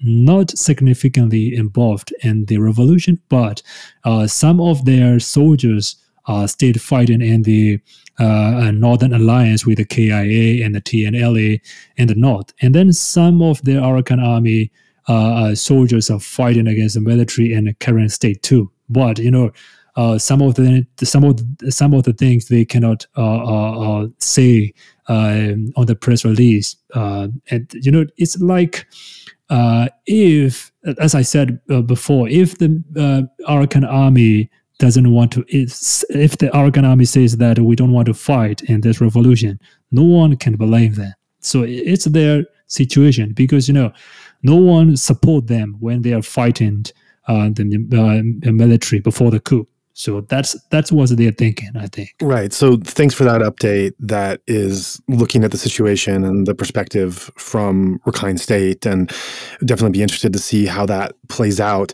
I also wonder if you know much about or have any commentary about the Japanese envoy from the Nippon Foundation, Yohei Sasakawa, that's been involved in negotiations, especially in Rakhine State with AA and the Tamada. And I think there's been a bit of controversy or just questioning about what exactly his role is, what his influence is, what his motivations are. What thoughts do you have about him? And actually, I guess before the thoughts of him, our listeners might not exactly know who he is or what role he's played. Maybe you can update a bit about what he's done, and then your thoughts on it. So Japanese government has always they pretended to play it as a peacemaker in every occasions. Like Japanese Nippon Foundation, they made a lot of charities activities in Rakhine State, and the whole country actually. If you can see the activities of the U.S. aid and other U.S.-related organizations are doing a lot of works on the ground, but you cannot actually see what the Nippon Foundation's did in Karen and other ethnic area. You cannot find it because they are really low profile. And in Aung San Suu Kyi time and U Thein Sein's era, and then at the time too. So they're really low profile, and then they are really close with the Myanmar military too. So because in the case with the Northern Alliance or Arakan Army or Karen, whatever it is, like if the Chinese Yunnan government involved in that peace talk, like Northern Alliance or other Burma majority opinions will be very different. That and then at that point, that the other ethnic organizations also think that they always put the Chinese envoy and for the peace negotiation as another kind of behind the curtain negotiations. So they never put the Chinese representatives. They never acknowledge the Chinese representatives' peace-making discussions on the record. We always heard that the Chinese representatives met with the Northern Alliance in Bansang and Wa State, and Chinese representative meet the Myanmar military representatives in Maungdaw, the Golden Triangle area.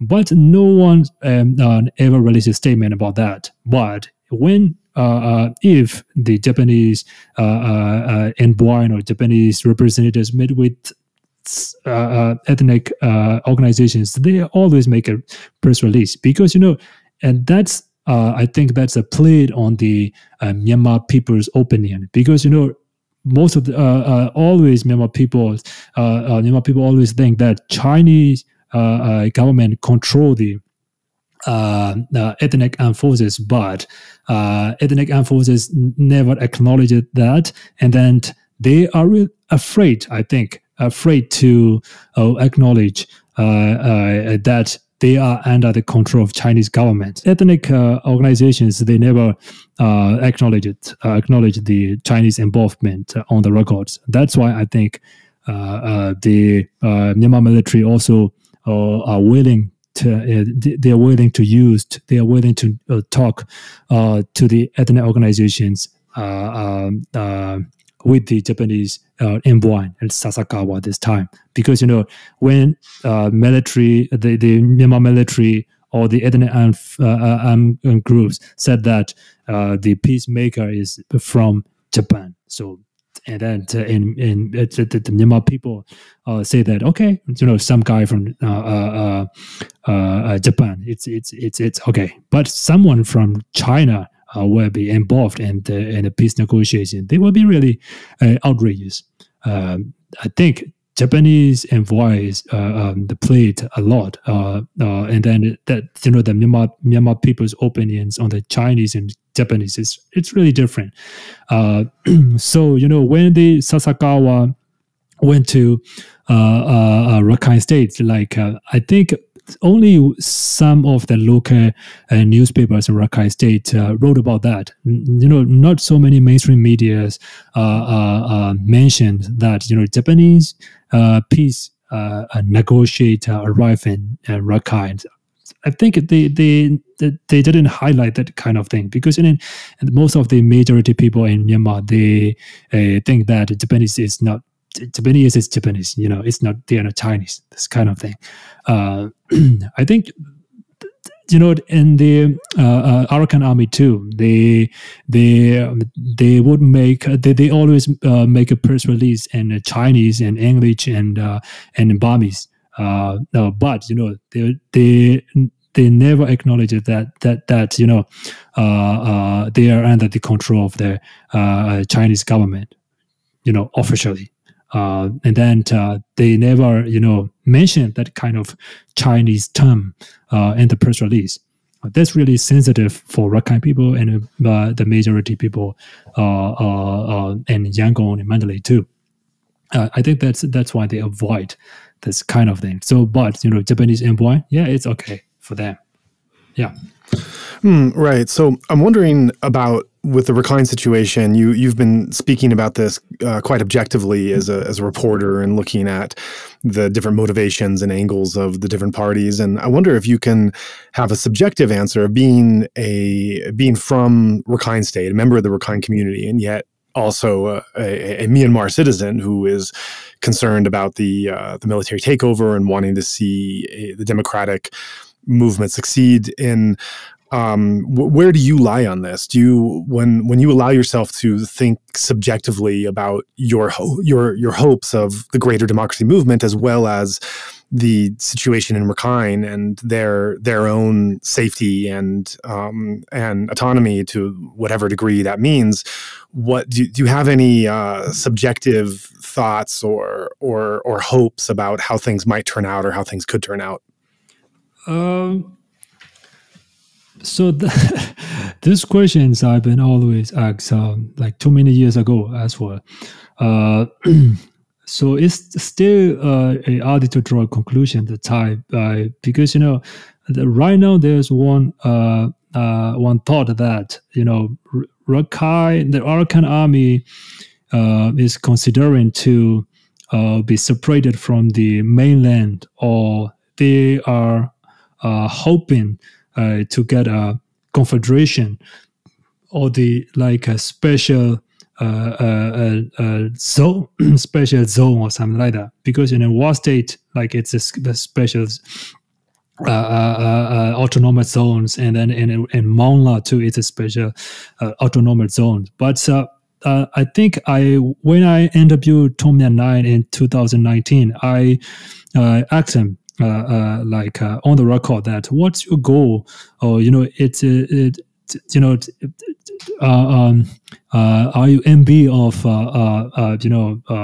what state? And then he answered that yes, we dreamed about we dreamed Rakhine State as another kind of war state, and not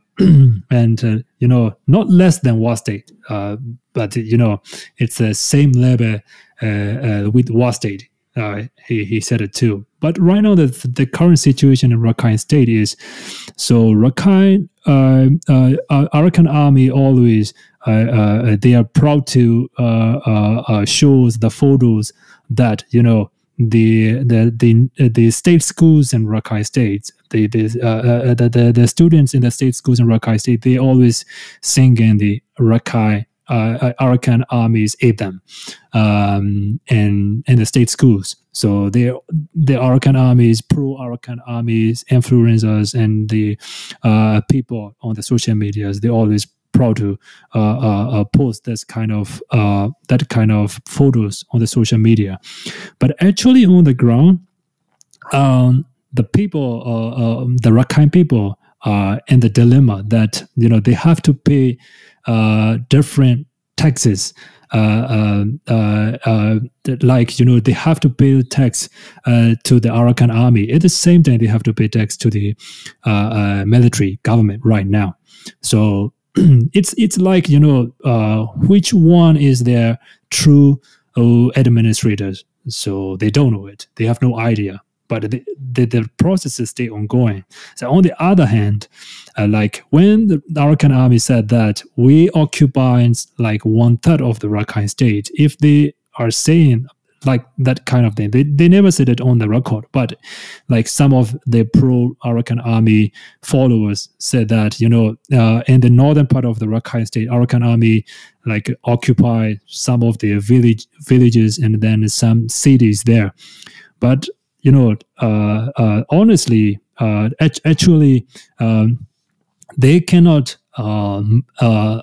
they cannot control the Chinese special economic zones there. They cannot control the shuigas there. They cannot control the trade tax there. Like a month ago, the Arakan army announced that to make a business with the Bangladesh government. So that's kind of thing they started to offer to the Bangladesh right now, but no official response from the Bangladesh until now. So I think Arakan Army is winning the battle on the paper right now, but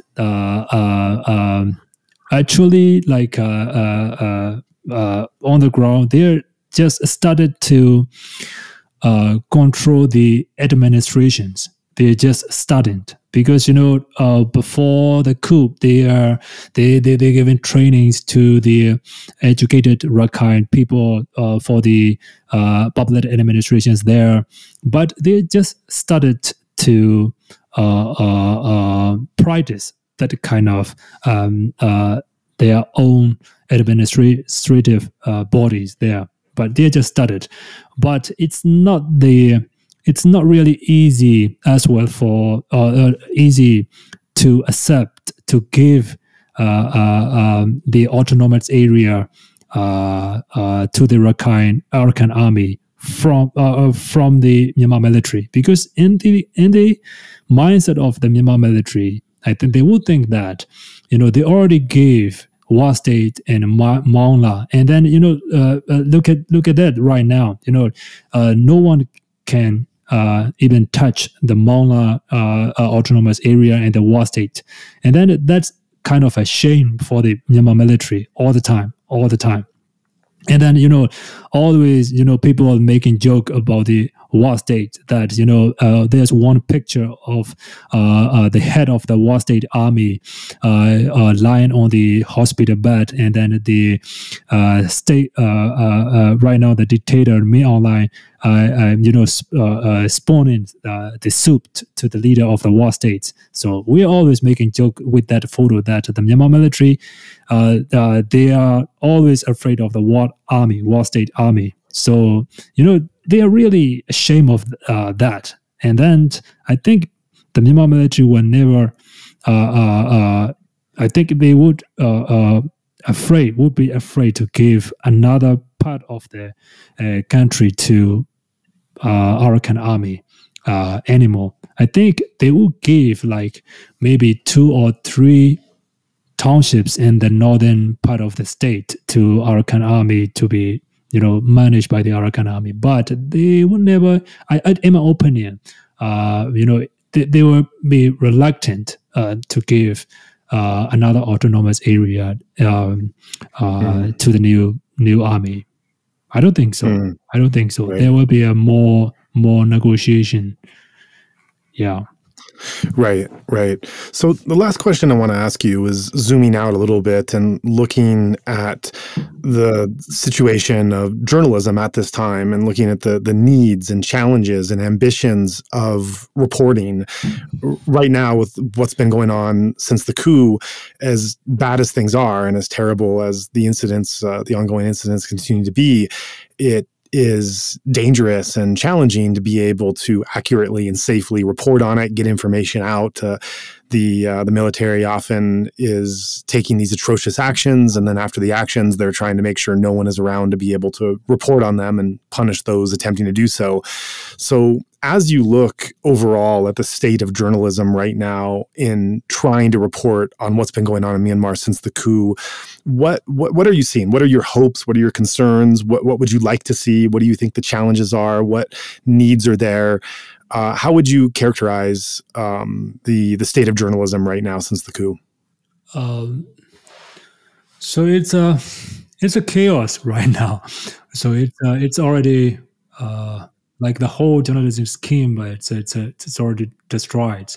So what I'm really sad at that moment is, the mainstream, like most of the mainstream medias, they don't follow the standard journalism rules anymore.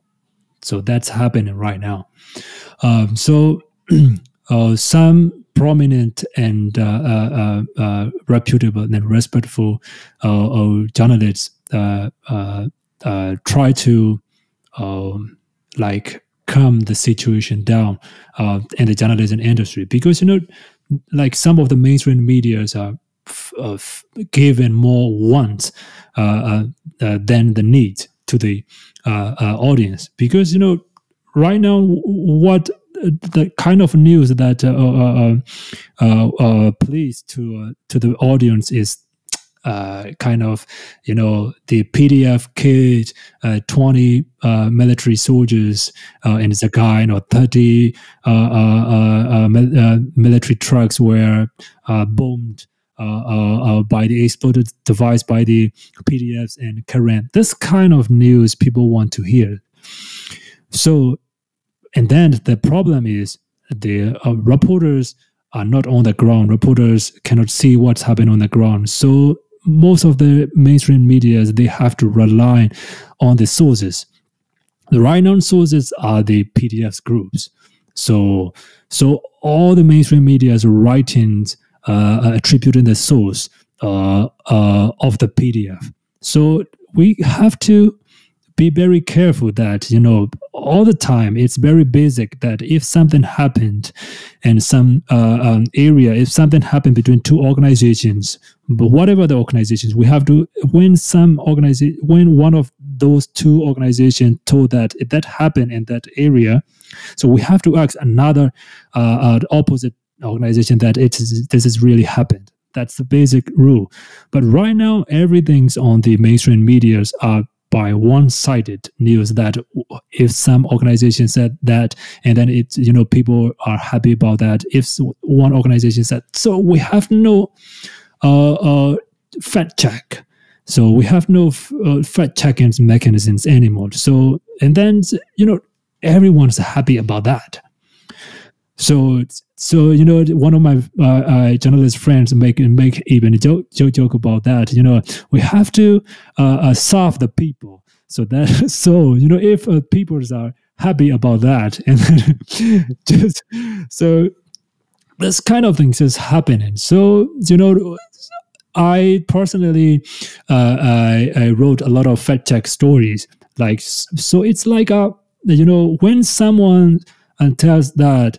When someone talk to people that, that's not true. You cannot kill 30 soldiers at one time with 2 bombs or 3 bombs. It's not even an RPG. So if you want to, like in the battlefield, if you launch a RPG to a truck, like it can kill like maybe sometimes it's 5 or 6 soldiers in the truck. But right now, when some organization said that on the ground, they can even destroy the tank with an RPG. So that's useless. That's pointless. But people believe that.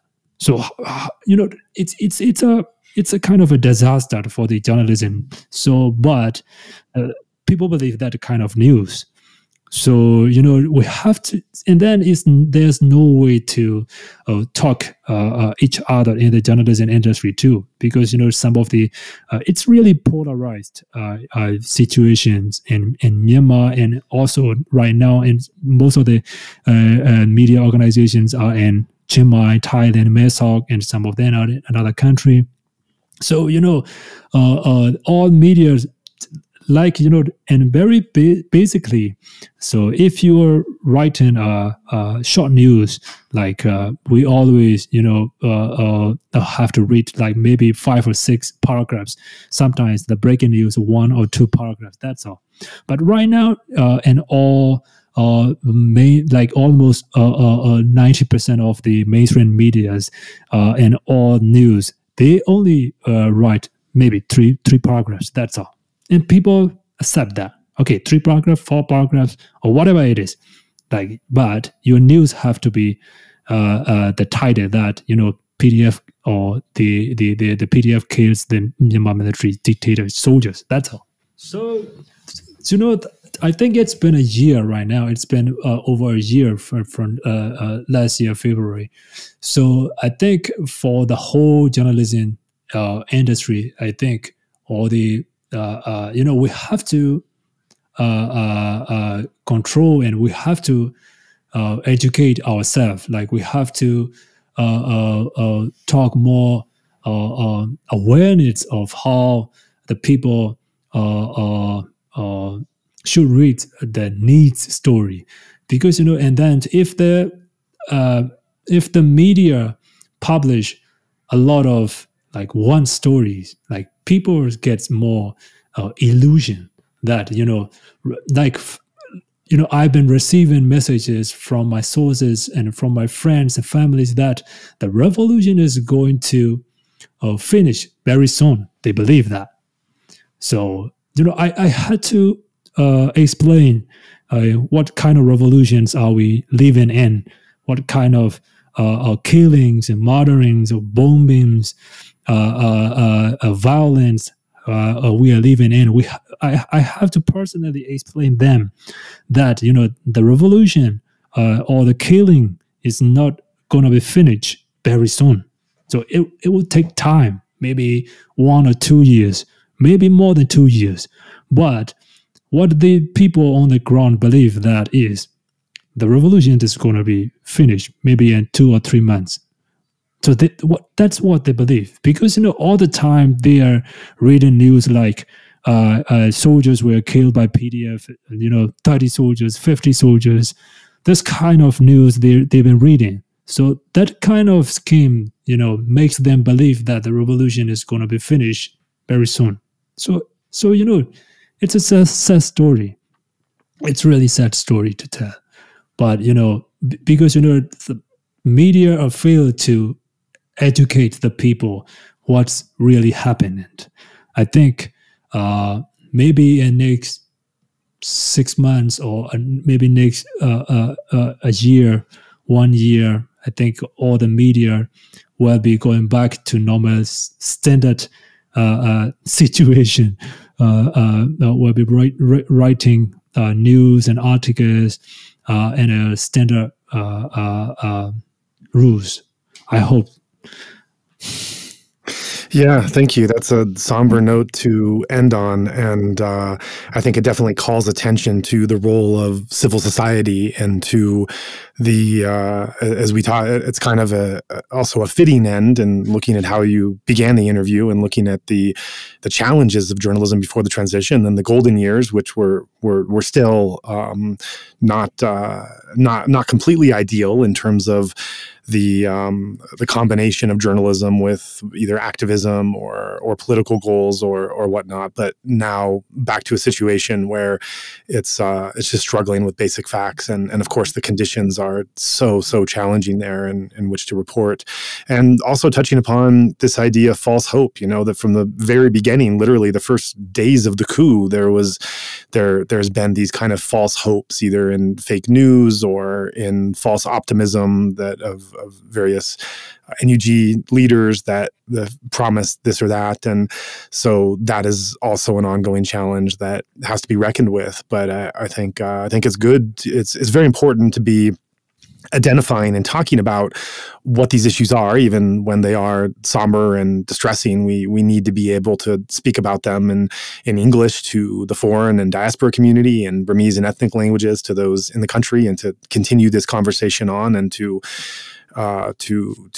be honest and direct about now is very much the time to confront these issues and speak about them openly, with an attempt to try to understanding that better comprehension of what it is we're talking about can lead to more honest and better possible solutions. So I hope that this is the first step to that. But in any case, I really thank you for your time, for taking the time to explain these things in so much detail, and the firsthand access that you have to these events, I think is very educational for me and for many listeners. So thanks for that. Thank you. I think for the last one, I think people have been learn a lot from the revolution, I believed, because in the first days of the coup, like February and like around March, like people believe that the UN peacekeeping force are coming to rescue Myanmar people, and then like a US drone are coming to kill the main online. Like in March, like people really believe that kind of news. Like I couldn't even I don't want to check my Facebook memories this time, because all the news are it's that kind of fake news, And then the respectful persons, they really believe that kind of news. But like it's been over a year right now, and then people learn a lot, I think. Learned a lot. So I think that's kind of lessons and lesson learned will be a kind of something different in the future for my country and for my own people, I hope.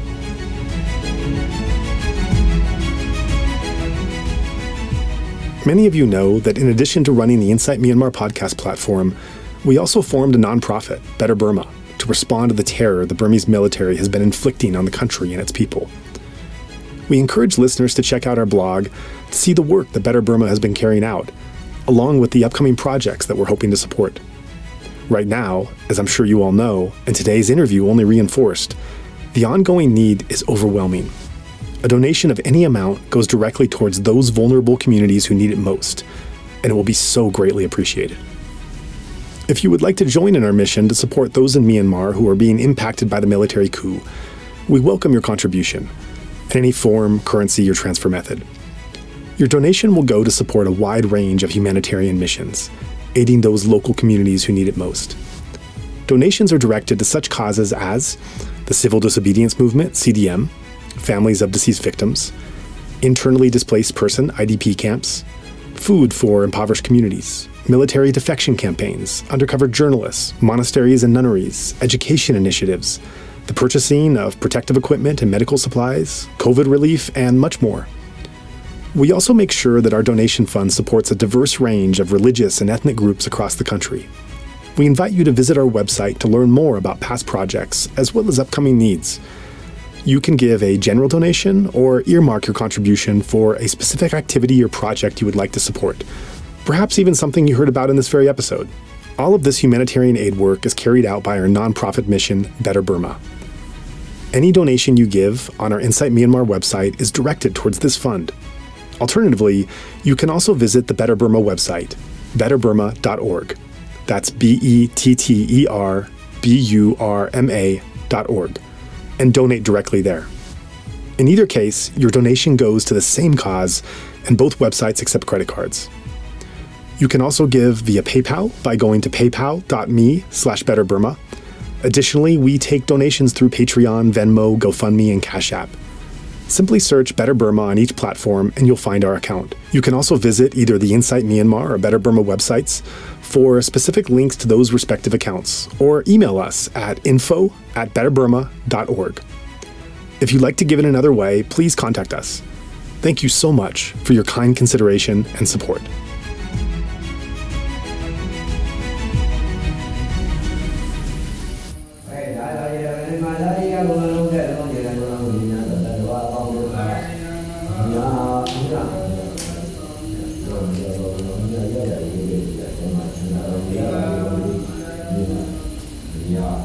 Yeah.